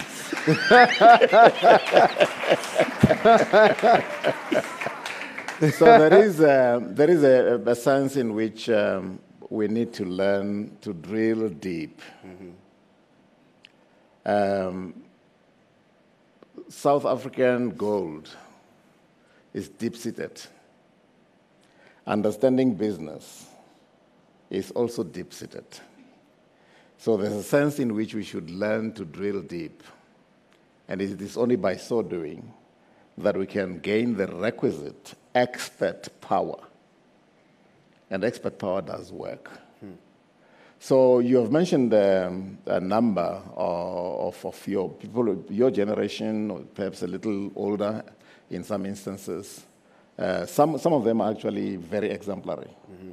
If you look at Exaro, for instance, in mining, I must say that I was actually party to helping them establish themselves. Yes. Because as chairman of ESCOM, I just insisted that whatever coal ESCOM burns shall come from ASC's way. They were called ASC's way at the time. So that gave them a leg up. So wherever you have some leverage, even as you drill deep, make sure that networking, the network currently may actually be not as extensive as it should be. Make sure that you network very, very extensively, because from networking comes synergies. That whole network phrase is, I find a lot of young people will say, younger people will say that, Khoza, you're doing well because people know you. As if someone was born known, unless you're Mandela, but most of us are what is networking? And how do you, is it a skill? Is it an art? Because sometimes it sounds like a catchphrase. Is it, how do you network? What is networking? It assumes various forms. It is not an interconnection of gossip clubs. You actually have to think about what it is you want to network about. Those who have come before the younger ones must also know that there is such a thing as mentorship and sponsorship. And sponsorship actually ramifies, and you can actually enable and catalyze processes for a number of people. So networking has got to be networking that is goal-directed, that is meant to actually have a cardinal. I'm going to interrupt. How do you first establish a goal as a being? Often they say, and motivational speakers, they keep repeating this purpose business. It's so repeated, it's starting to irritate. What is a goal? What is a purpose? How do you develop? How do you get to know that what you think or feel you think you want is what you really, really want or should want? I think it is Plato, but I don't want to pretend I've read philosophy. But Plato, amongst other lessons that he gives us, is that the first and best victory that you can actually boast of is conquering yourself. So the starting point is at the individual level. You've got to conquer yourself. Find ways of fighting your limitations. Find ways of actually getting out of your way. Because, I mean, one of the biggest handicaps we have are our own selves. So find ways of actually doing that. And having found that, found other people who actually care to do that and hook up. And then find ways of aligning. Having conquered yourselves individually, find ways of aligning as a group, as an entire association. I want to believe that the BMF, to a degree, has actually delivered that. Right. There are those who say perhaps it should now become the business management forum, but there's still a long way to go before we reach equitability in South Africa. What's your description of failure? A few years ago in the 80s, you boldly wanted to build, you did build, by the way, a Disney equivalent for South Africa. And in the interest of time, maybe share with us the idea behind ShareWorld. Was it a success? Was it a failure? It was both. Both in the sense that in the... Before he failed, he passes. What was the big idea? How did you go about it? And I know I'm pushing you on time. And how do you arrive at even a determination as to whether it was a success or a failure? Yeah. The idea was to build South Africa's own Disney World or Disneyland, but with a focus to combining education and entertainment. So the center was meant to be an edutainment center. Mm-hmm. To develop the idea and to actually eventuate its implementation took a lot of doing. Mm-hmm. I was approached by a Jewish friend of mine, mm-hmm. Who has passed away recently, bless his soul, one John Sandler, who said, I've been trying to to come up with this idea, but it looks like I can't raise the money. I wanted to raise, say, 10 million on a syndicated basis. And I said, but have you actually done your research? Have you done your feasibilities? And he said, no, it's an idea I have, and I believe it can work. And I said, well, life doesn't work that way when you approach banks. So let's join forces, and I will focus more on the research and building the case, building the feasibility. And inside 2 months, we had actually approached one bank. We said the idea is fairly compelling. Do a bit more work, which we did, mm-hmm. and we could build ShareWorld. And by the time we built ShareWorld, we had raised 19.4 million. With 19.4 million in 1986 was good money. Mm. Mm. And the banks used to say, well, you got to have security. The sum total of my security at the time was a small double-story house in Pimville, on which I was still owing a lot. But be that as may, they believed in the concept, and we actually ended up trying big. If you try big, you can succeed big, or you can fail big. But whatever the consequence is, learn big. So the Standard Bank said, Cham, you have just burnt 19.4. In fact, it had actually increased because, we're not making any profit, to 29 million. You have burnt 29 million. And those around me said, no, Khoza, you have cooked your goose. we don't know if you'll be able to consume it. And then I went to the bank and said, well, we tried our very best. And they said, what lessons have you learned? And I gave them an account of the lessons that we have learned. At the time, I was a member of SBSA. Within a few months, given the kind of lessons that I fancied I had learned and was able to communicate back to the bank, I was promoted to the Standard Bank Investment Corporation, which is a holding company, instead of being fired. So there are, Bani Pichana should learn from you. So you were broke and you still made it to the board? Yeah. Not Bani's, the other brother, Sipo. So what happened to their money? Did they take the house? What happened to? Did the bank take the house? Well, they took it, but it was worth my house in Pimville. Oh, it was worth nothing, man. It was funded by them.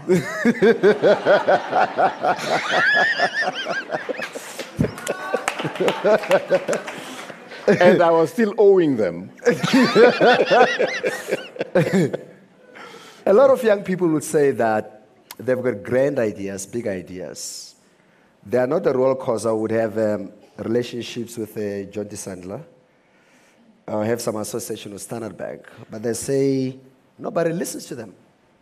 They could build a better ShareWorld and it will be 20,000 more successful than Reuel Khoza. Mm-hmm. But they say they are not connected, nobody knows them, and that's why they're not succeeding. Is that Does that sound about possibly being truth about South Africa? That your name matters, that connections matters, or is it about a proposition? Is it about that you referred earlier on to building an intellectual base, etc.? What matters the most in building a business in your experience? And how important is money or access to it? Nobody is born with fame. Nobody is born with a network. All of those are actually developed. So you can't say Khoza has a bit of fame, and therefore those in the money markets listen to him. You build yourself to that sort of level. And what I would like to say to the young is that you build yourself to that level with a number of things that you need to do. Mm-hmm. You got to think smart. You got to work hard. Work also smart, but put in the hours. If you and I were equally smart, but I put in more hours, chances are I would achieve a lot more than you would. Now, there are those of us who go through life resting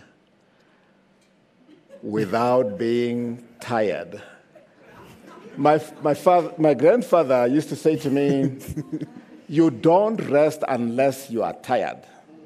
Rest is something that you earn by dint of being tired.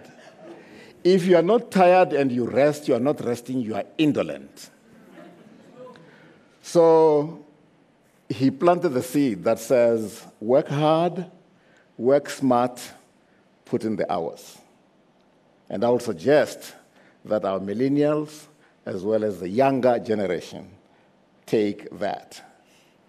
But Andla, if I don't ask you, we've gone through a lot of darkness in this country. You led Eskom for a long time. You and your management warned about some of the issues we were going to face.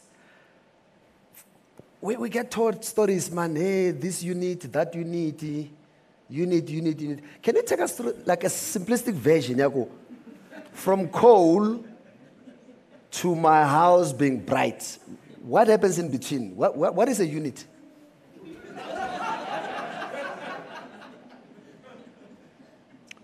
The unit is an element in complex machinery. But that unit, such as the one that actually is supposed to have fallen into our only nuclear power station in the Cape, cannot function unless there's brain power, there's dedicated thinking, there's dedicated planning, there's dedicated leadership behind it. When I joined Eskom as chairman in 1997, Eskom was extremely highly indebted. The debt-equity ratio was 3.1 to 1. In other words, for every rand of equity that the company had, it was owing 3 rands, 10 cents. By dint of actually providing the requisite leadership, I'm no electrician, I have no electrical qualification. I'm not even a chartered accountant. I'm just a failed psychologist. But utilize that which one has learned, what I referred to earlier on as a basket with concepts, a conceptual basket full. By 2001, towards the end, the debt-equity ratio had reduced by way of working with people. One of the most important things in business is ability to work with people in a manner that some call charismatic. There's no such thing as charismatic. Charisma is actually working with people, making them feel a lot more important about themselves than they feel about you. A catalyst is fine, it's important, but there's got to be elements. And the elements were there in Eskom. The finance and treasury of Eskom at the time was actually superior to most banks' finance and treasury. The electricians that we had were amongst the best, but all they needed was a catalytic agent to catalyze that. So by the end of 2001, we were, in fact, voted the Global Power Company of the Year. Correct. Not only that, I better Moody's... I would jealous down. Moody's has rated us above the sovereign. In other words, Eskom, a state-owned enterprise run along business lines, was rated as more credit-worthy than South Africa Incorporated.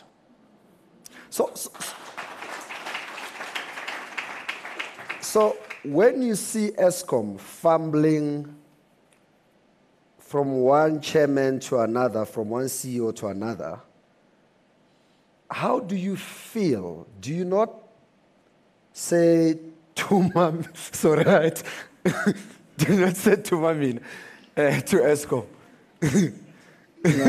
No, my heart bleeds, but you don't want to try and reign or rule from the grave. I'm in the grave where Eskom is concerned. There's no way I go back there.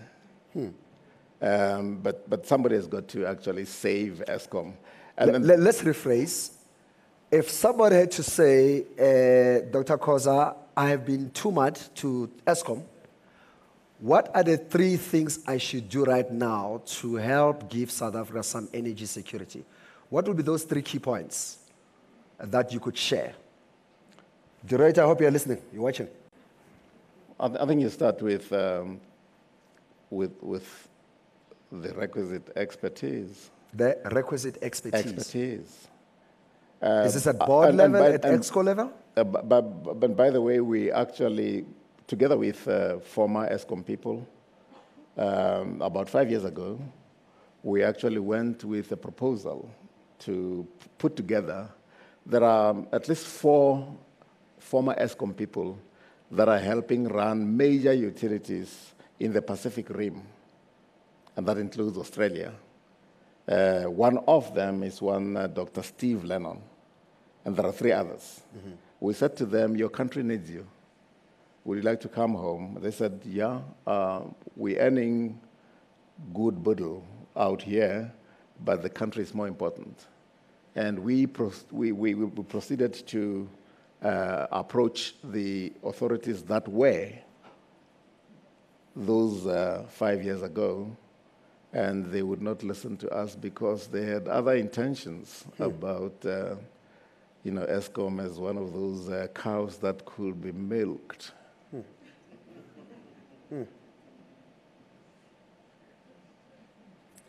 Do you get a sense that we are still... We were brushed aside with gusto. No. If they were to call and say, Khoza, your thoughts, your proposals, as per 5 years ago, things have changed in South Africa, would you be willing to offer some advice? Or even persuade some of those former executives and engineers that were keen to support? In other words, are you tumeable? I think I've done my bit. I am tumeable insofar as I was tumored to the PIC. And I want to believe in 27 months, I've delivered on that score. I don't want to, I don't want to do any macabre I think chest PIC doesn't support black businesses and black deals. What's the story there? It's a lie. It's a lie. Really? Yeah, but we don't have the time to talk about that.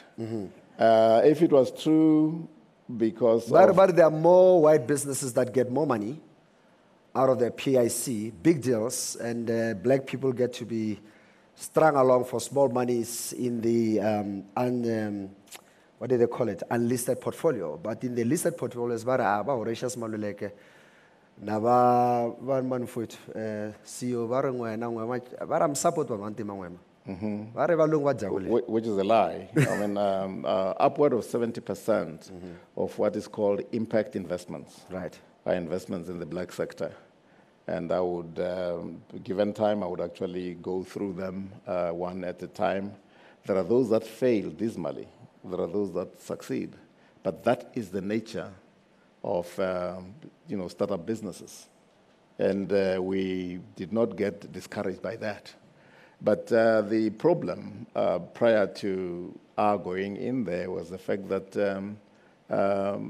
impact investments were made with buddies. With? Buddies. Buddies, okay. Yeah. Okay. But buddies who did not actually bring any intellectual capital, who did not quite understand. So they get given these millions, at times even billions, actually. I don't want to talk about those that were given those billions and have wasted them in a manner that is very much untoward, and we were still in pursuit of that.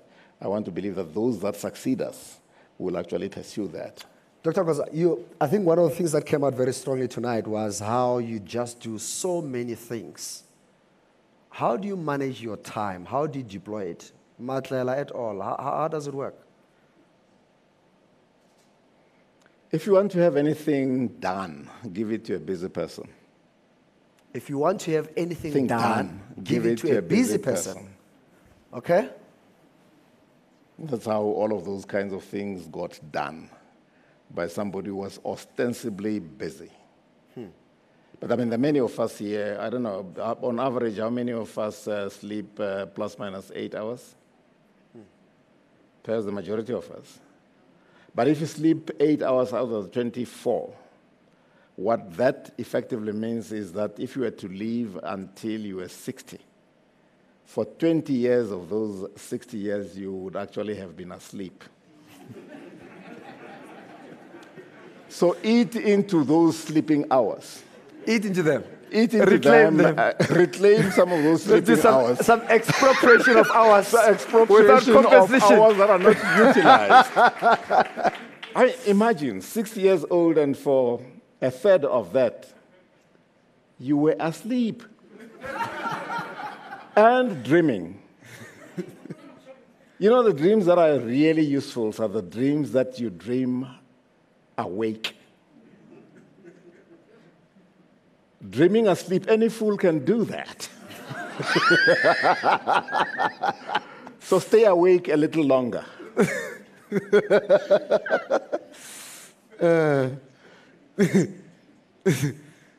I would like us to But you haven't responded to my question about that of your generation and the generation to come. What about? I want to know how you, as the bridge between myself and my grandchildren, are actually planning and doing. Yeah. Particularly those of you who are members of the intelligentsia. Yeah. Those of you who have equipped yourself with the requisite thinking skills.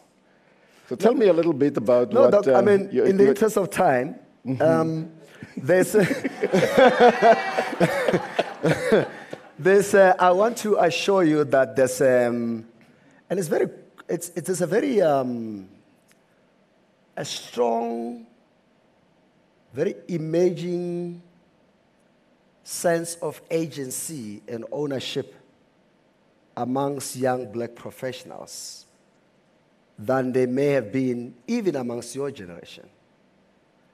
But I think they may have been slower in pronouncing. I think that the developments in our politics are evidence to that being a liberator does not entitle you to these young people's future forever. I think young people are very clear about that. I'm even more encouraged by kids who go to private schools who are not scared and intimidated by skin color because they compete with you in the class and they kick your ass.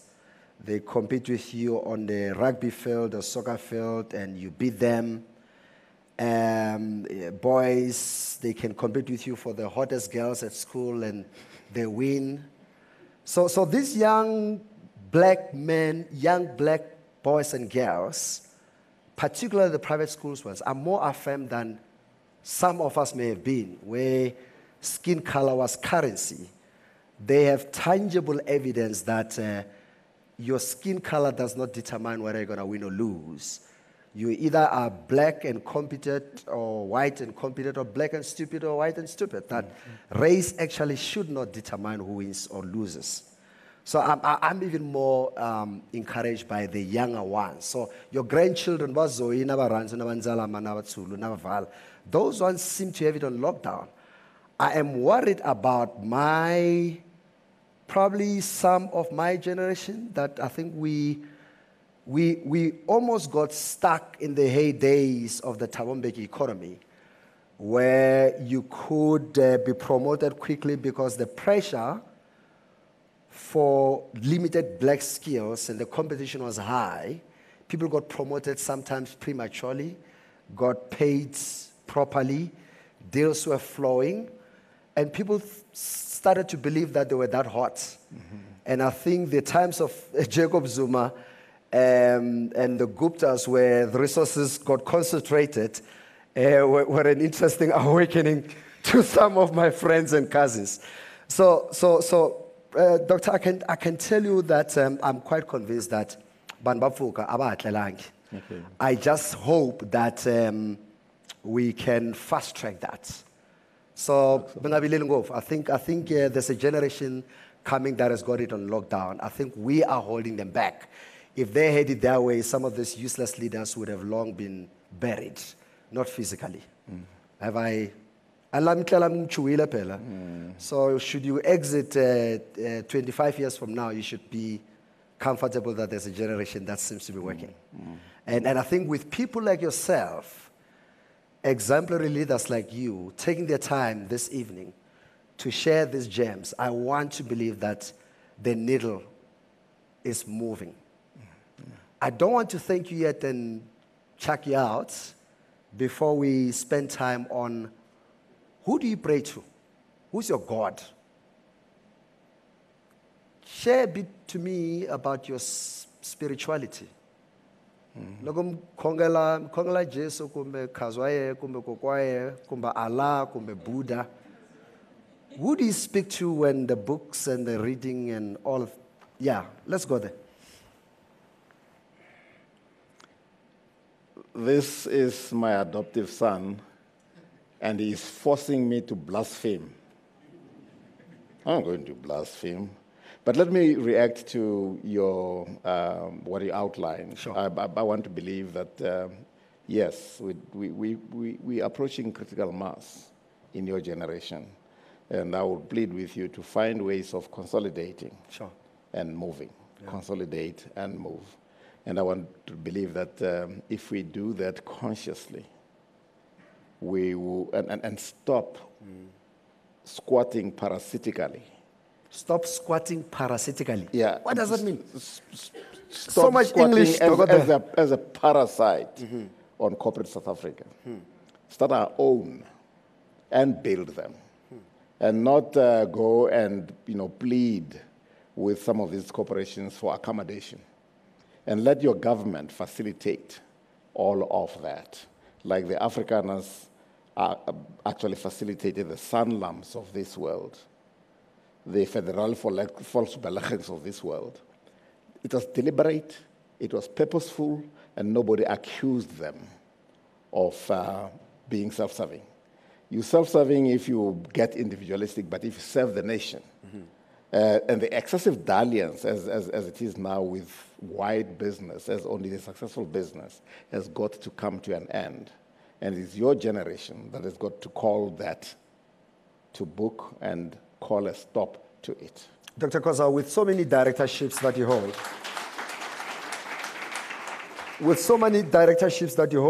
you're now the... I no longer hold many directorships. No, well, but Susan, you are chairing the Discovery Bank Holdings, and the bank, I think you chair ASAPOL. Yes. And quite a few. And part-own Corobreak. You part-own Corobreak. And therefore insist on... Are your partners from Italtile here? I think the chairman or founder of Italtile should be in the room. You part-own Italtile. I mean, By the way, he said to me he will agree to talk to me if we don't spend time talking about his credentials. And I'm trying hard to avoid those, but some of them are difficult to ignore. With the influence and power that you currently hold outside your entrepreneurial ventures in corporate South Africa, are you satisfied that you have been active enough to push the needle so that the task that you're throwing at my generation and those who are coming after me, do you feel that foundationally you've done your job? I would like to leave it to yourselves and posterity to pronounce on that. I can't pronounce on that myself.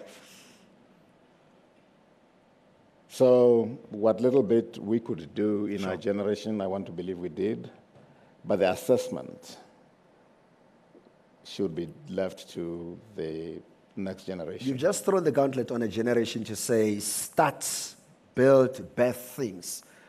You've also been birthing at quite a pace in recent years. I mean, how many hotels do we have now at Hoyo Hoyo? How many? It's about 7 sites, I think. You have to visit Hoyo, my favorite one. If you listen to Power, you know we always make noise about Hoyo Hoyo Kraskop. Namakota Peni. I mean, how old is the Ava business? And to, as Sis Lere was saying, to now becoming the largest exporter into Europe, and we haven't even touched macadamia nuts. We haven't talking about your cattle farming. I mean, how old is the Ava business? And you seem to have built it quite rapidly in a relatively short space of time. We bought it in 2007. 2007 is yesterday. This is and 30 years now. And we cooperated and learned from those that ostensibly understood. So when we first started, you got to be humble enough to learn from those who actually understand the business, right? Who understand the farming itself. My late father used to say something to me that was a bit of an oxymoron. He would say to me, in order for you to succeed, son, particularly where there's some leadership involved, when you get into a new situation, you need to have a measure of intelligent ignorance. Now, that sounds like a contradiction in terms, but what it effectively means is that be humble enough to learn. So we learned from a white owned farming community in Mpumalanga, right, who is one of the leading ones, H.L. Hall and Sons. And in 2-3 years, we were able to say to them, go home. We can do that which you have taught us to do. And in another 3 years, we had actually doubled the facility, the packing line from 1,000 square meters of floor space to 2,200 square meters of That's floor why space. I asked, who's your God? Which God is this? Whose God? I don't quite know. What I know is that I believe in the God principle. I believe there's a God, and I believe He's almighty. My father, who was a preacher, used to use big terms like He's omnipotent and omniscient, and those kinds of descriptives. I believe there's a God. We are told by those who actually came to civilize the natives that that God is Yahweh or Jehovah, and He cannot be seen otherwise. But Islam will tell you that it's Allah and not Yahweh, and will interpret that God somewhat differently. And Buddhists will also give you another interpretation. I want to believe that beyond deism in South Africa, there must have been something about worshiping a God, or gods if you like, but all of those gods actually pyramid to one God. Mm-hmm. So there is a sense in which even as Africans, we can actually interpret God in a manner that actually says, long before the white people came, there was Tito, there was Nkulunkulu, there was Kubiane in Shangaan, sure, or Shikwembu. Sure. You can't jettison that willy-nilly and take the God of the Jews. I did that a lot. And in 1998, I had occasion to visit Israel. and I spent time with the rabbi of Jerusalem. Correct. And I told him I was Christian. Christian. And he smiled wryly and said, Christians, you're followers of Christ. And I said, yes. And there are many of us in Africa. He says, that's fine. Christ to us Jews, and he was a Jew, was just one of the smarter guys we had, and was one of the prophets. Don't you have wise people back home?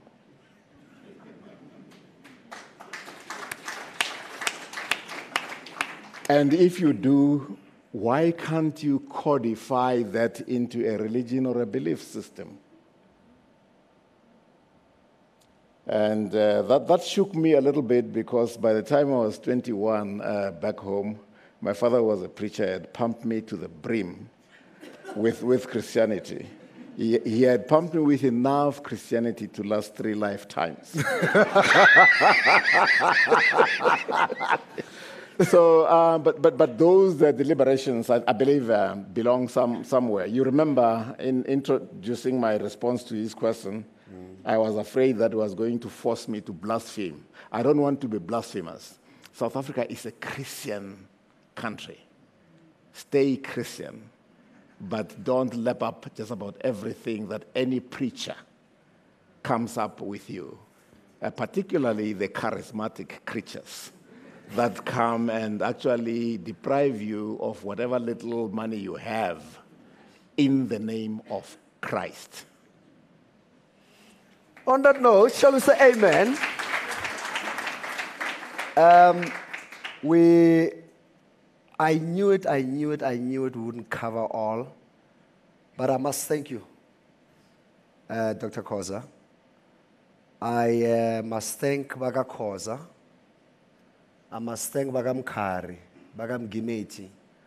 I must thank all South Africans, the rest of the continent who spent very valuable time to be with us tonight. We shall do it again. I am tempted, because there are so many people, so many subjects, matters that we want to cover as Power and as Capricorn. And I know I made a commitment in the inaugural Chairman's Conversation that I'll do it once a year. We actually planned it in the beginning that we'll do it in June, which is the birthday of Power. We changed it a bit for a year to accommodate Rupert's timing. So November is actually not the original Chairman's Conversation time. It's supposed to happen at the birthday of Power, which is the 18th, around about that week. So I'm happy to announce that the next Chairman's Conversation is going to happen in June next year, which is about 6 or 7 months from now. And those of you who don't worship other people's gods, if you talk to your gods nicely, maybe we might do it twice a year next year. Let's just go and consult, and our ancestors will advise us. Ladies and gentlemen, thank you so much. There's no way we can draw all of Khoza in one night, in an hour and a half. We spent half an hour feeling and hearing him musically, and about an hour and a half laughing together. I hope you found the Reuel Khoza in you, because there's a lot of you that must resonate with some of the things that he shared based on his life experience. I pray and wish that you find your voice some more, particularly in these dark and difficult times, where I suspect actually that's where those of us who believe in real spirits can hear more when things are quiet. May you hear your gods more, whether that God is an Allah or a Jesus or a Buddha, or in my case, if in Madala, may you hear your gods much more clearly. Ladies and gentlemen, thank you so much for honoring us. Dr. Khoza, you can see us now. Thank you.